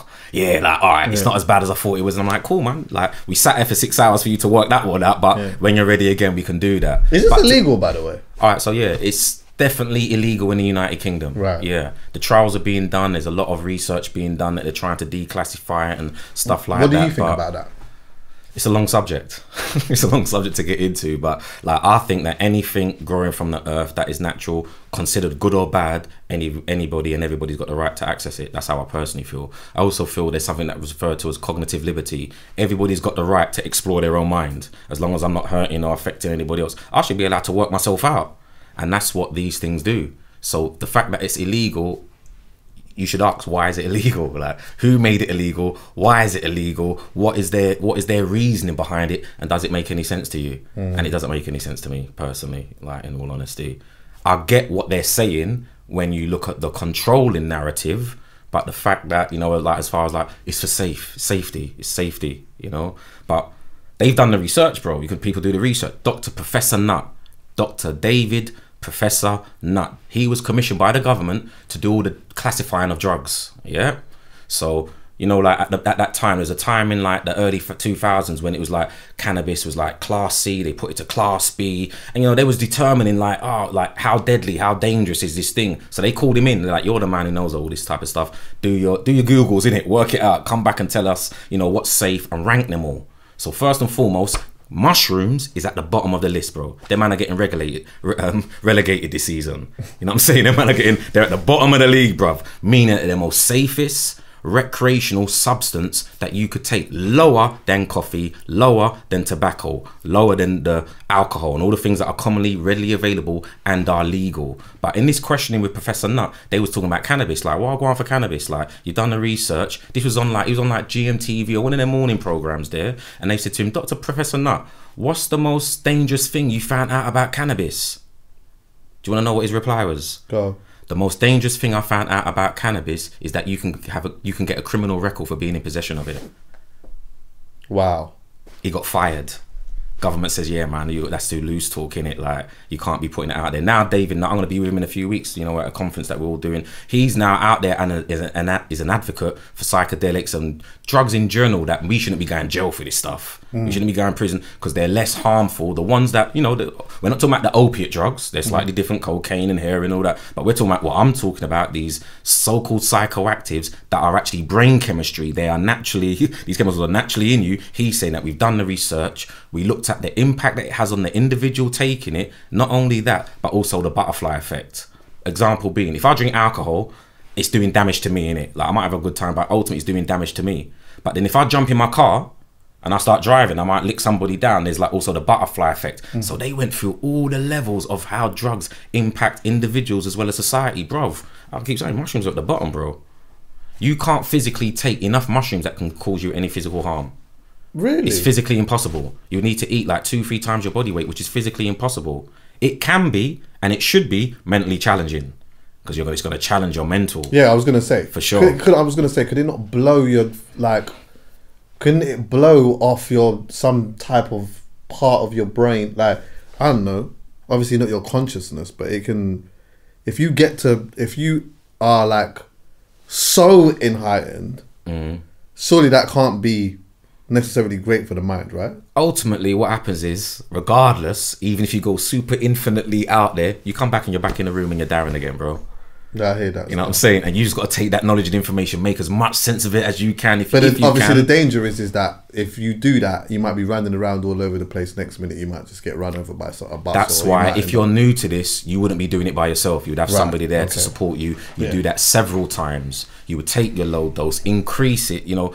All right, so let me educate people, because I'll be doing it disservice if we didn't do this. So going back to your homies that gave you the cake, and like, man, just like random, don't know, that's not what we're doing in this space and place, right? So it's about people being really responsible with this stuff. There's something called set and setting. It's really important. So it's about you knowing what you're about to get into, doing your research, just knowing what you're getting into, what it's about, not necessarily hearing people's experiences, but just knowing what you're getting into. Then set and setting is about you having your mindset in a certain place. So you not knowing that you was about to take the thing is not having your mindset prepared. So you need to be like, yo, I'm going to take these mushrooms. I know why I'm doing it. I know, you know, I've done my research and I feel comfortable about doing what I'm doing. And then the setting is the environment, making sure that you're in the right environment. So it's not like, yo, we're just driving around, we're at a festival, we're just doing any random thing. You're meant to create an environment that's conducive to you in this experience and whatever your intentions are. Now, when you bring those factors into the mold, you're very much more likely to have a positive experience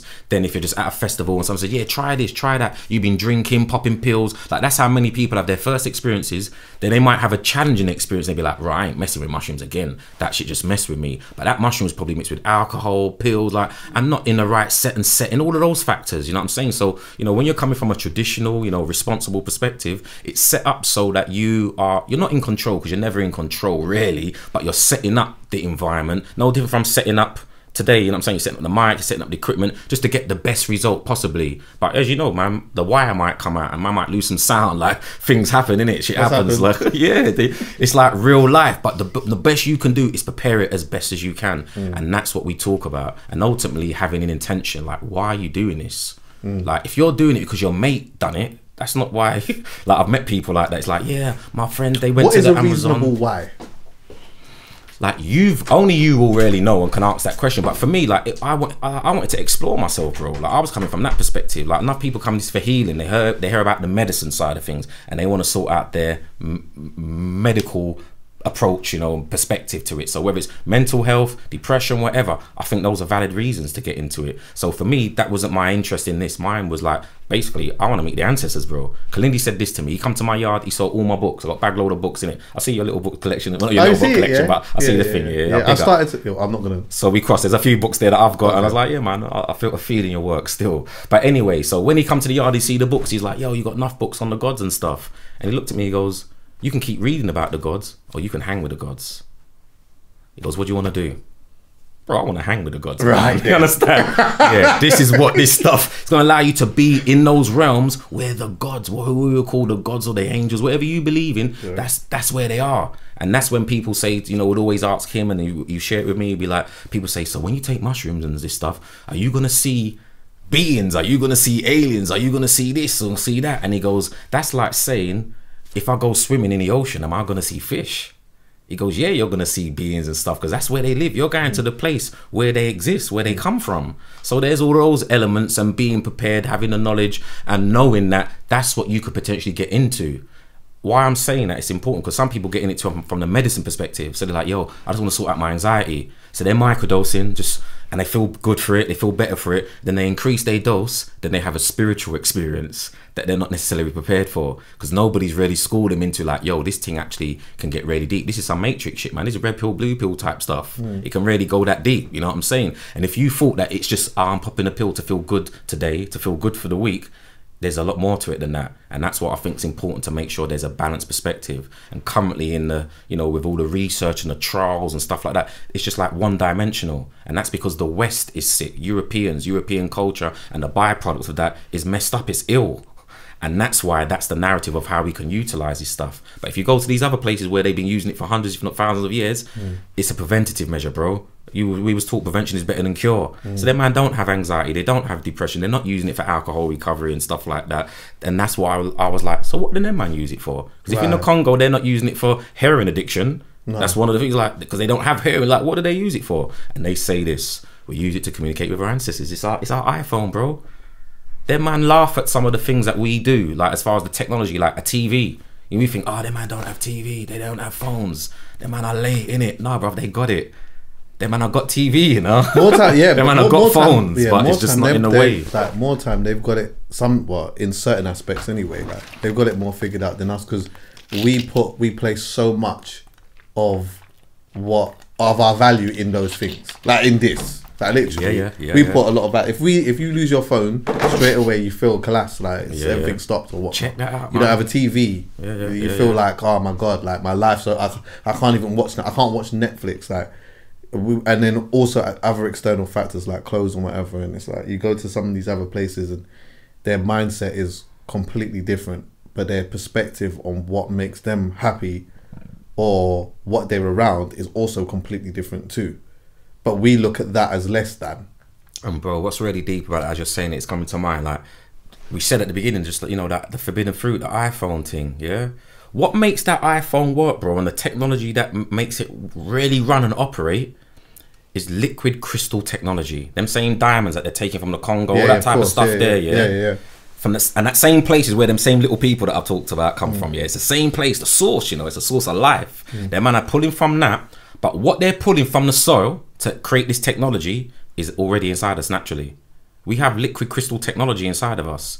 That's what these indigenous cultures utilize to do all their kind of work and communication, which religion and people later on say, oh, that's juju, that's black magic, that's all obby. They got all these names for it now and it's been distorted. But when we're talking about what they're doing, the abilities that they have, that liquid crystal technology that's in these phones and stuff is inside of us. It's in the blood. There's crystals in the blood, bro. It's like, that's where your ancestors are. That's where the information and data that can take you back to the beginning of time is stored. And these men know about it. The indigenous people and the powers that be. So when we're going back to that question, because I didn't really answer it just as far as like, why have they made this stuff illegal and why we don't get access? Because maybe because people know the power that it will give people once they get access to it, and they don't want those people having that type of power. And what they've done during that time, once they locked off people from using this stuff, they went behind the scenes and was using it. Again, people can go and do the research, man. You can go on YouTube right now and type like psychedelic experiments with the soldiers. Press enter and see what comes back. Both the US and the UK governments were doing trials with LSD, mushrooms and stuff with the soldiers. military because they wanted to create super soldiers using psychedelics. I heard about that, actually. Where did they get inspired to do that? Well, that was when the British first went into Africa and they went up against the Zulu, the same Zulu man I was telling you about earlier on. And the Zulus, when they went up against them, the Zulus just had sticks, stones, spears and shields. And then man defeated the British on the first round.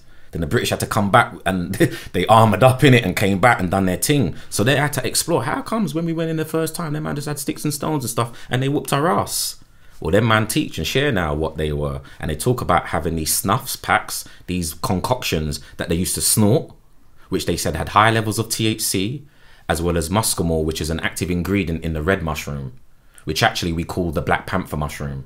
Because when you go back to that Black Panther movie and the stuff, it's all connected, bro. But yeah, these man really do this stuff. Right. So when they took the stuff, it creates the warriors. So when their man went, the British went and saw their man, and then they got their ass kicked, and they're like, "Yo, we need to take that back, and we're gonna create our own soldiers." But when you see the trials when they done it with the soldiers in America and the UK, nah, don't go on like that because these man were born into this. It was their birthright. You man have just got your random soldiers and tried to feed them this stuff, and when they done it, them soldiers were just giggling, laughing, climbing the trees and stuff. Them man, they want a rites of passage. They're so far behind it, like of where I hear it still. Yo, and that's really important. So when people are sometimes they ask, so why do you think they pull it? Like just a certain man to catch up. Yeah, certain man had to catch up in it because a certain man, this is what they've been doing, and certain man says, yo, we need to tell the world, allow it, and yeah, what we can now do is like catch up with the rest of them. And interesting. Yeah, there's a lot there still, man. I'm gonna listen to this back. I can't lie. You talk a bit about like how this could help community. Expand on that a little bit. It's as simple as this for me. Yeah, when I had my first experiences and had my true breakthroughs, bro, my load was lightened. What I realized that I was carrying so much baggage around that didn't serve me well, man. Thoughts, narratives, some of them I inherited, some of them were self-created, but they didn't serve me well. After my first few experiences, well, my first real experience, but after it's like, bro, man starting to feel free, bro. This is freeing me up. This is like putting that internal smile back on, because I had gone through, like, man, I've just gone through my shit in life, you know what I'm saying? And like, it was like, this really is doing the thing that I thought it was gonna do, but I didn't get into it for that. I got into it to navigate and learn and hang with the gods, innit? I went to hang with the gods, but while I'm in there, it's doing some other work on me, and I realized that I needed to do that work. And soon as I came out that other end, I was like, my family need this, you know? I knew straight away my family needed it. Whether they was co-signing or not was another thing. And straight away I knew that my brethren need this. Like, we all need this. So this is going back 15 years, bro. Nobody was interested. I was presenting it and people were like, nah, I'm not on it, not feeding it. Be careful, make sure you know what you're getting into. Slowly but surely, what I've realized is that just being a walking example, before I did try to shove it down people's throats. I'm like, yo, like, I was on it. But after I realized, just let people in their own time, innit? Slowly but surely, bro, all my people are coming through. All of my people, from family to brethrens, even enemies, bro, are coming through saying, yo, I see the thing, I see you're on this thing, let me check it out. I could give you names, but people in the public space, grime artists, rappers that you're all familiar with that holler me in it. From the out saying, yo, I just don't put it out in the public in it, but yeah, boom, like I feel you, I know what, I know what you're doing, like big up yourself for being out there and all the rest of it. So I'm saying all that to say that, bro, I just knew from day one that it would help, it helped me. It could help my family. It could help my brethrens. That means it can help any and everybody. You know what I'm saying? It's just the butterfly effect. So if I feel good, my house is going to feel good. Then my neighbours are going to be like, well, go on, how come you just all feeling blessed and everything? I'll be like, yo, this is why I feel blessed. I can make my street feel blessed. You know what I'm saying? And then we've got this whole thing, like, there's a collective of us. I got people, like, it's an international thing now, bro. But, you know, I bring it back to the ends. It's called Heed in the Hood, bro. I felt that the work that I've been doing over the years has always been like community-based work. Like, I've got a background in the community. Not everybody knows me for the different things that I do, but I've always worked in the community pretty much when I left the streets to do like productive things, you know, music, filmmaking, just always been involved in stuff. And then for me, it was just a matter of like just spreading that knowledge and information. How can I go about doing it?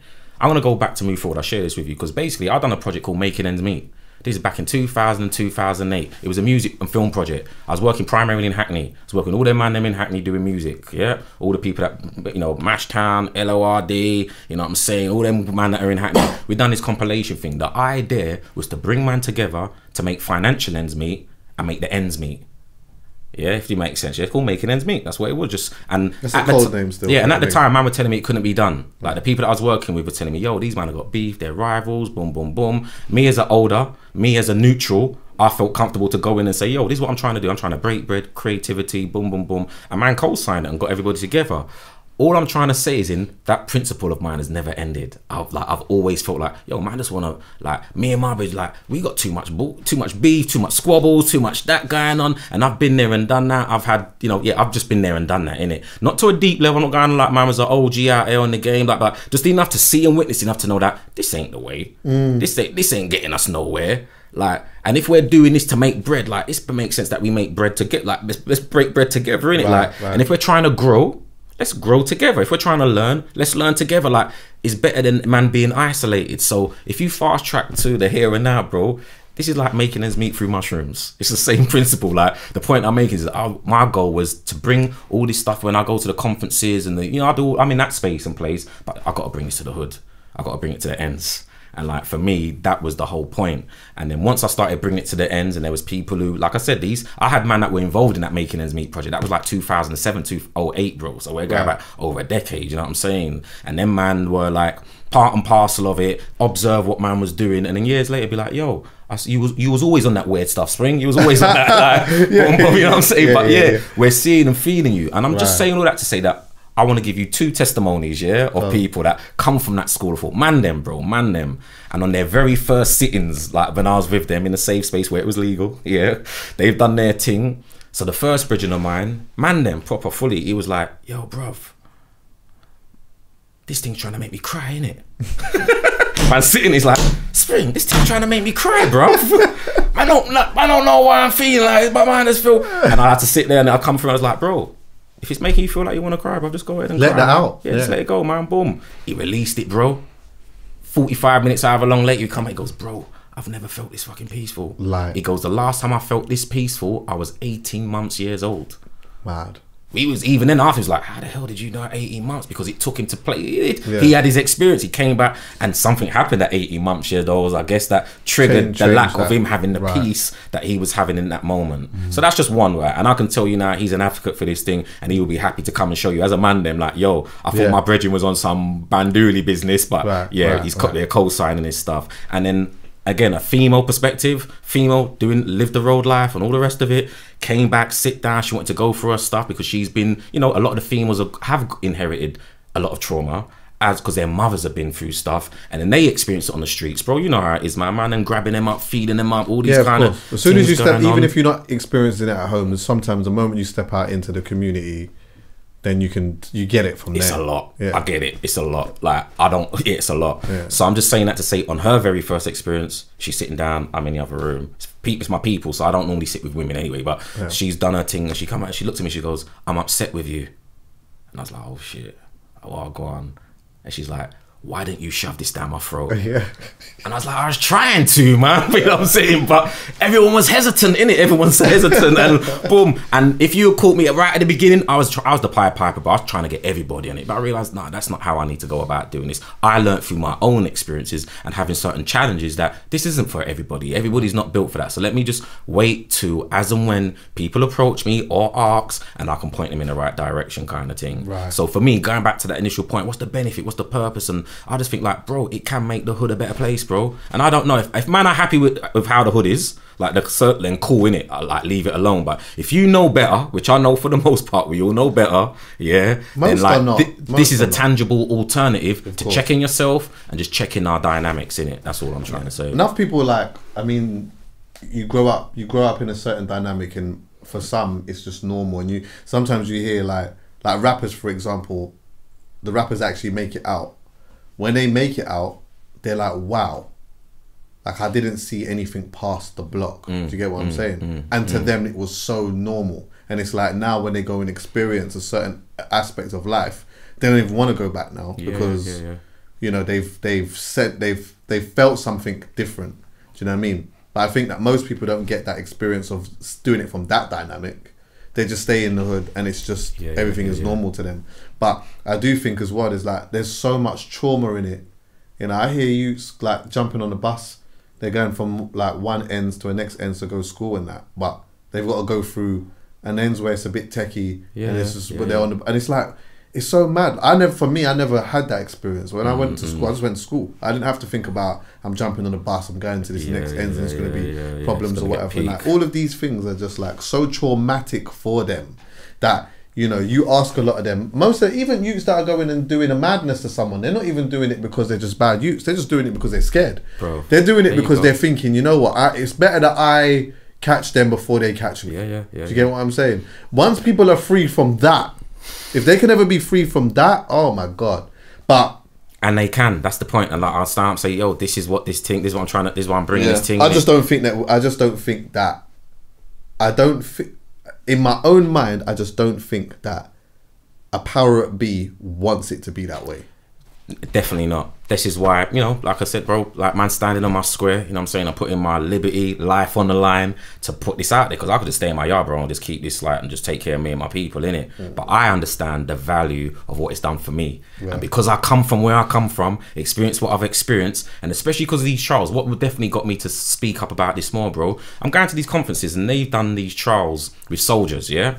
So again, I've got a background with young people, innit? So primarily the so-called hard to reach, man who improves, innit? Pupil referral units, been kicked out of school, just come out of prison, all that. That's my background, like, in educating. So I come from that, yeah? I come from that, and that's who I educate. So when I'm in these conferences, these psychedelic conferences, and these men are talking about the trials that they done with soldiers. We're talking about military soldiers, you know, not back in the days, man, right now, who signed up for war. They've gone, experienced whatever they've experienced. They come back, they're traumatized, shell shocked. They've seen man get shot. They've held bodies, you know what I'm saying, killed people, you know, all the rest of it. They've had all of these experiences. Then they come back to, you know, civilian lifestyle, and then man, have got PTSD in it. They done trials with these soldiers. They done them in the States. They also done it here in the UK with psilocybin, mushrooms, and MDMA. Everybody knows a bit of MDMA, yeah? So they done the trials with the soldiers, bro, who had PTSD, chronic PTSD. Let me ask you, guess, make an assumption of what percentage of soldiers benefited from the trials when it came to the PTSD.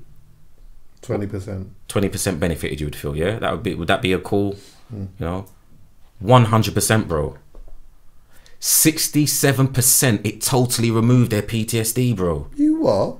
The remaining 30 whatever percent, it significantly reduced their PTSD. They was no longer dependent on their medicine and stuff that the NHS was supplying them, bro. It blew the stuff out of the park, bro. Everything that they've ever been trialing and doing. So when I'm seeing that, I'm like, hold on a minute. No disrespect to them soldiers, but they all signed up for this. They knew what they was getting into, and they had the support and the help all the way through it, and they still had PTSD. And then they done the trials and it got removed after 3 sittings with this. So I'm sitting there saying, what about my soldiers on the street? Couldn't this work with my soldiers on the street? The guys that I work with that are shank man, seen man get shanked, held body, shot man, all that. And then, as you know, got to get up the next day, hit the block, just continue. And like, you storing data now. That's epigenetics, bro. You're going to pass that on to your children if you have children, man. If you don't handle that or deal with that, that gets passed on. So as I'm sitting there hearing these trials that they're doing, I'm like, yo, this is relevant to where I come from, bro. And the people that I deal with on a day-to-day base. But just like you were saying, it reminded me to say that you've got to know that you've got these things. You can't go to an AA meeting and not know that you're an alcoholic. You've got to know that you're an alcoholic. Go to the AA meeting to get the help and support. Right. Most of us, bro, don't even know we got PTSD. We don't even know it's normal, bro. Like, what the lifestyle that we live, the stress that we live under, and the pressures that we live, is normal. Man, just say, bro, fix up, innit? Come on, keep it moving. Those are the kind of things that we would hear when it comes to addressing our trauma and our issues. It's never been dealt with. And this can actually this goes back even further, bro, for over 500 plus years, where people of colour, of African descent, have had no support or no help with any of the trauma that we've been inflicted on, going back to slavery times, bro. And this is a butterfly effect or a byproduct of why we're acting out the way we act out in the here and now.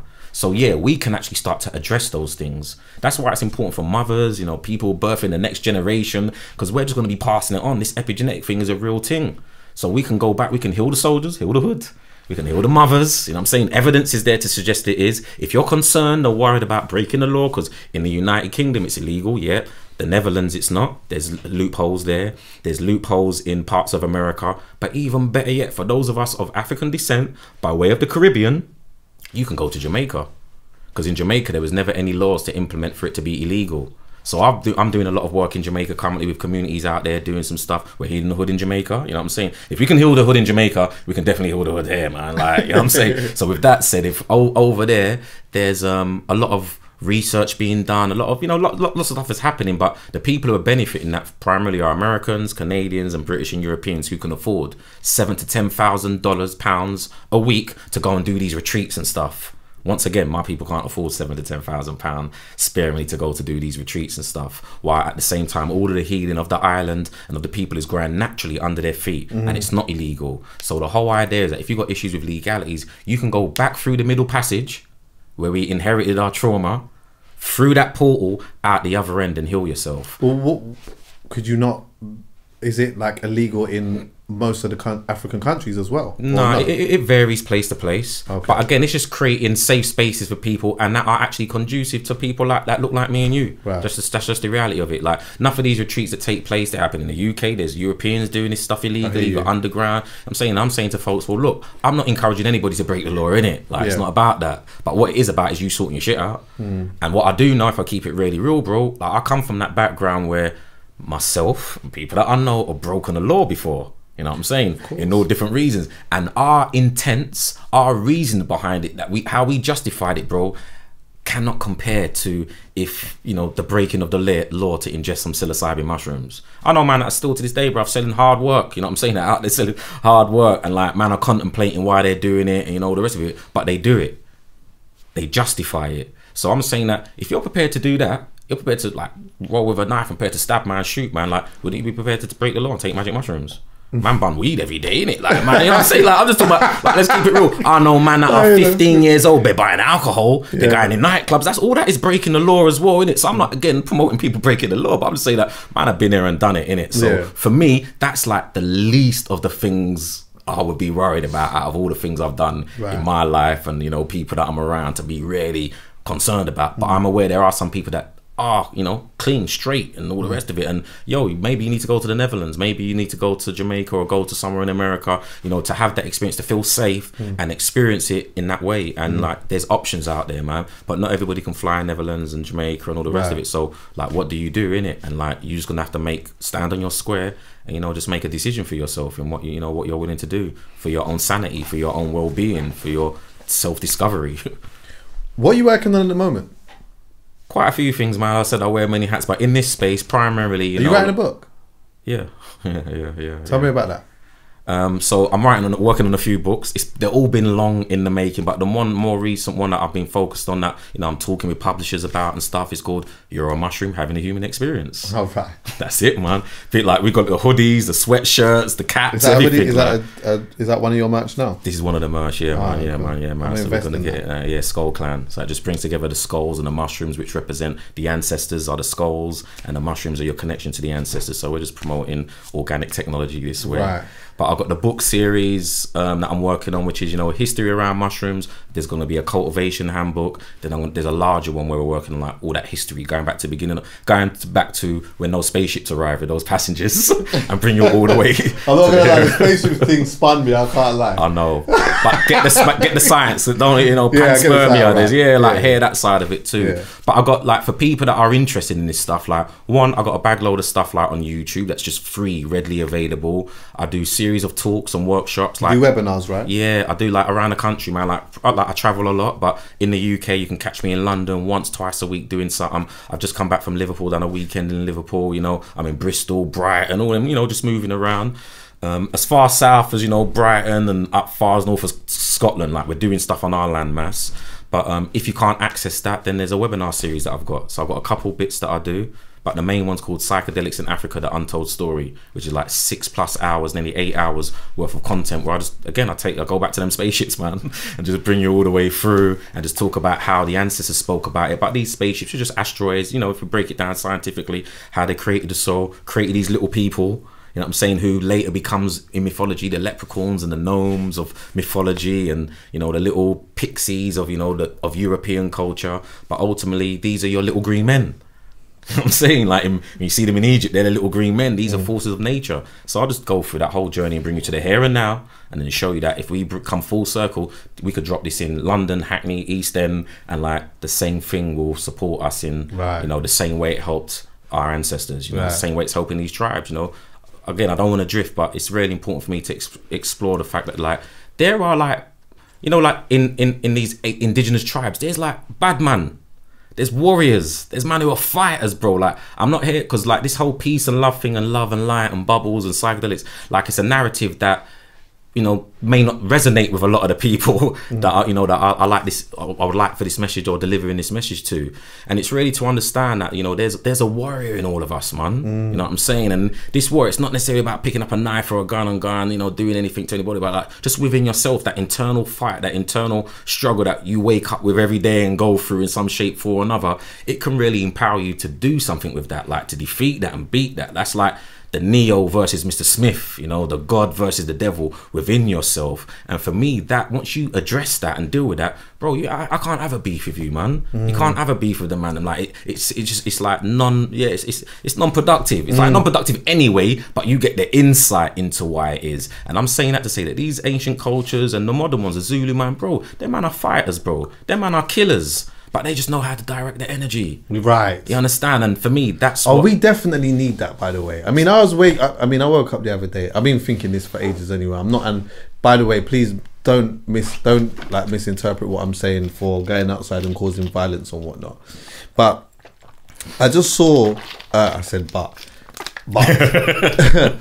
I just saw that like at some point in April, like all of these bills are going back up again, like the energy bills and whatever else, yeah. And I remember just thinking to myself that like, for me, I keep feeling like we're being pushed to our maximum. Like we're being pushed to our maximum.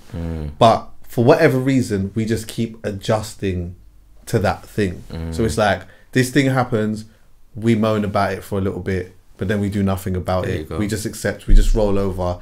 Then they do it again and again and again and again. And just a couple of weeks ago, I noticed, and this is something that I'm talking about that I don't really know too much about, but I do know ultimately what was going on a little bit with it, where in France they were saying that they were going to put the pension up from, I think it was from 64 to 66 or from 62 to 64, and they went absolutely ballistic, bruv. Like they said, you're gonna do what? Another 2 years? They went outside, and they weren't having that. But I just feel like, every time we're being told another thing, it's like we get upset, but we just roll over. We get upset and we just roll over, and it's like maybe Middle England need a genuine awakening. And some people are like fighting a fight that they feel is an important fight to them, but it's not an important fight. It's a misguided fight. It's a misguided fight. If you understand and know how to channel that inner warrior within you, you see, when it comes to this is going up, this is going up, this is going up, this is going up, and we're looking at the greater good of our community, that can't happen. Because the majority of us turn around and say, hold on, wait 1 second, we're all in line here, this is not right. There's always power in the people, but because we've got to a point where we're so divided, and they've got us so divided.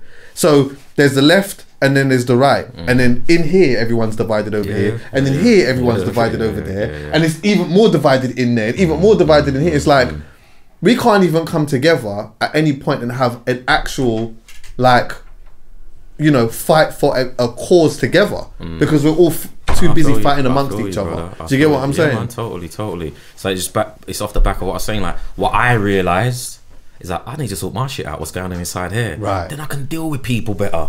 Absolutely. And I always just say, yo, how comes like the man them? Like, I come from different schools, innit? Like, so the man them is like, you know, like, whether it was like back in the days, man wanted to make money together. But it could just be, you know, the man who makes a bit more money than the rest of the man, that man get red eye in it. You know, like there's just this internal stuff that goes on within the individual that then has an impact on, you know, on the wider community. Then I used to say, like, how comes, man, then we can never sit around a table and just like and really build, like somewhere down the line, like something comes up in it. And it was, you know, one, I used to think like, oh, because everybody wants to be the leader. You know, like, not everybody was comfortable in just like holding, you know, like, right, my man, like right now, Chuckie's like running this thing here, like, let's just back him in it, like, he's the man. You know, kind of like a Wu-Tang thing, like, right now, Method Man's the man, we're just all gonna get behind him and push this thing. Right. Nah, everyone wanted to be the leader in it. There was that aspect of it. But what I found out as I matured more and more is like, man were just insecure. It was all to do with insecurities with man. Like, man was uncomfortable with somebody else appearing to know more or do more or be better, and I want to be seen to be, you know, all of these kind of things there. And I'm just saying that to say that the circle that I'm around now, and we all partake, bro, that don't rise, that don't come up as an issue, innit? Like, I'm happy being a follower to a man who I know is a great leader. Right. You know what I'm saying? But when it's time for me to lead, bro, like, man can lead, innit? And I'm going to lead you in the best way that I can. And when I feel like man can't do that, it's like, I'm going to call on, I always say, it's like a football team, bro. Man know football, innit? Like, not everybody can be the striker, fam. Like, man do need a right back, left back, boom. And it's just like not playing your position. And for me, going back to that community kind of approach, that's how we need to approach it, innit? And when man's shining, let's give him the light, bro. Put the light on him, because man is shining, he's going to take us forward. But when it's off, like, he's no less, no more undervalued than any one of us, you know what I'm saying? And for me, that's the kind of, like, alternative that mushrooms and others offer. Perfect example being, if you go back to the 70s and stuff, 60s and 70s, when they made it illegal, that's what all those folks that were doing, what were they doing? They said they were just hugging trees, hugging each other. It was all about peace and love and all that type of stuff. Then I used to clown all that type of stuff, but then after, it's like, what, does man not need peace and love in our community? Do we not need, why am I gonna fight peace and love? Yeah. Like, for real, like, there's nothing wrong with peace and love, is there? No. Like, yo, so if that can promote peace and love inside myself, inside my house, on my street, in my borough, in the capital, in the country, why wouldn't we promote that? Yeah, the powers that be may not want that in that way, just due to the narrative, but I'm just talking about us as individuals. Like, we, as you said, we have the power, man, so we could do that if we wanted to. It's on us. So I'll just put that out there for people, just, yeah, make their own decisions of what they want to do on their own path. Darren, you've been sensational, bro. No, I appreciate it. All of knowledge, bro. man. No, I really appreciate you coming by and, like, talking from your perspective and stuff like that. Like, I've learned a lot, but I'm gonna learn even more when I listen back. I don't usually listen back to episodes, but there's so much things that you said that I kind of just want to look into myself. Do you get what I'm saying? Yeah. And I'm sure that this will be very useful in some way to, like, a lot of the people that watch this, man. So, bro, I massively appreciate it, and hopefully, like, we'll come and we'll chop it up again and, when you're ready, and have a good reasoning still. Maybe I can bring some of my hood villains in there. Right. Yeah, exactly. Show you, like, is there really one thing that is there one thing that you believe that everyone needs to know about? I always ask this at the end, yeah, and it can be anything. It could be a book, it could be a documentary, could be a clothing brand, it could be literally anything. Have you seen anything recently that you feel like people need to know about? Oh man, yeah. So, you know, I'm biased like mushrooms, innit? That's the easy answer. That's the easy answer. Yeah, but what I found out. So this is what you know. What I address is, like, you know, in this mushroom relationship that I have with mushrooms and lightening my load, I just think it's really important to, like, for me to express what it's allowed me to do. And if we're going deep, it's allowed me to confront my fear of death and dying. Interesting. And what I come to realize, this mystery system, the secret societies of all these different traditions, have all been set up so that you confront or face death. And it sounds far-fetched to people, like, what do you mean? I'm like, if you go to places like Mexico, you go to places like Haiti, there's different cultures where, like, they have certain celebrations. They got Day of the Dead, for example, in Mexico. We call it Halloween here, you know what I'm saying? It's like, where they're like, culturally, they invite death into the house. They acknowledge their ancestors and stuff like that. And I used to think, like, why? What's all that about? But I've come to realize that if you dance with death, yeah, and confront it and deal with it, you actually will live a more liberated life, because you no longer have the fear. Especially if it's a fear of something that doesn't really exist. So where am I going with that? You should watch the movie Big Fish if you've not watched it. Old classic movie with Ewan McGregor. It's not even that old, but you know what I'm saying? Like, Ewan McGregor, called Big Fish. And it's all about this boy, as they're boys, them going, I won't spoil it, but you know, they've been told that there's this place where you can go to, and if you look this woman in the eye, you find out how you die. Wow. So they all go up there, there's like 4 or 5 of them, they run up to the hill, the woman opens the door, 4 of them run off, and they just leave one man there by himself in it. And she's like, wow, you're a brave one, innit? And then she lifts off her patch, she goes, like, you really want to see? He's like, yeah. She lifts off his patch, he looks in her eye, because if you've got to look at the patch underneath the eye, and he sees how he dies, innit? So then when he comes back, all the brethren's like, what did you see? Did you find out? He's like, yeah. They're like, so what happened? He goes, like I'll show you, innit? Then as he's moving through life, not just the day, but moving through life, he has certain challenges that occur during life. Perfect example being, I don't want to say too much, but like, he has there's a girl in the movie, innit? He likes the girl. She's got a boyfriend. The boyfriend keeps warning him, look, I keep seeing you talking to my girl. If I keep seeing you talking to a girl, I'm going to move to you, innit? Right. Yeah? Stop talking to my girl. But the girl in there, they're just friends, innit? She kind of likes him. He likes her, but he ain't trying it like that. And then the guy sees him another time, and he's with bag load of his brethren, innit? So imagine we're coming to move to you. We're like, yo, Chuckie, we told you stop talking to man's girl, innit? Like, we're going to move to you. Then my man's like, oh, shit. Then he's like, hold on a minute. This isn't how I die. Okay. All right. Yeah. Rolls up his sleeves. You even start saying, "What? Come then, you swing it out then." Yeah. So the man them can relate to that. Yeah, man them should be able to relate to that. Hey, I hear that. And I'm just saying that there's many. Hey, could you imagine? Oh, that would be funny, bro. So when you know how you die, you don't have that fear, bro. You live.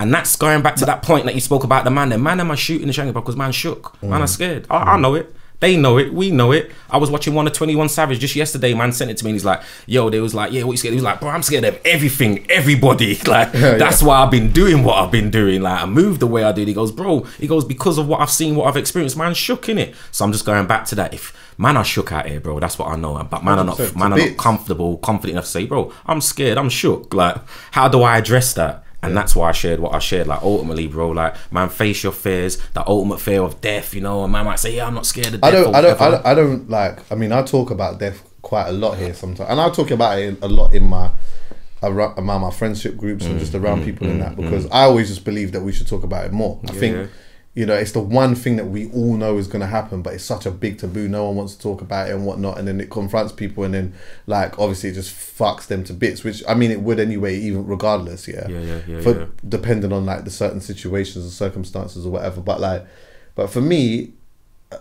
you know, I'm not scared of whatever the afterlife is supposed to bring or whatnot. In fact, I'm super intrigued. I'm like, and I'm curious. Do you get what I'm saying? I can't lie and say that I'm not apprehensive about how I get there. I'm a bit apprehensive about that, but the actual thing of what happens. Do you know what? One time, just to close off, I was really ill in my bed.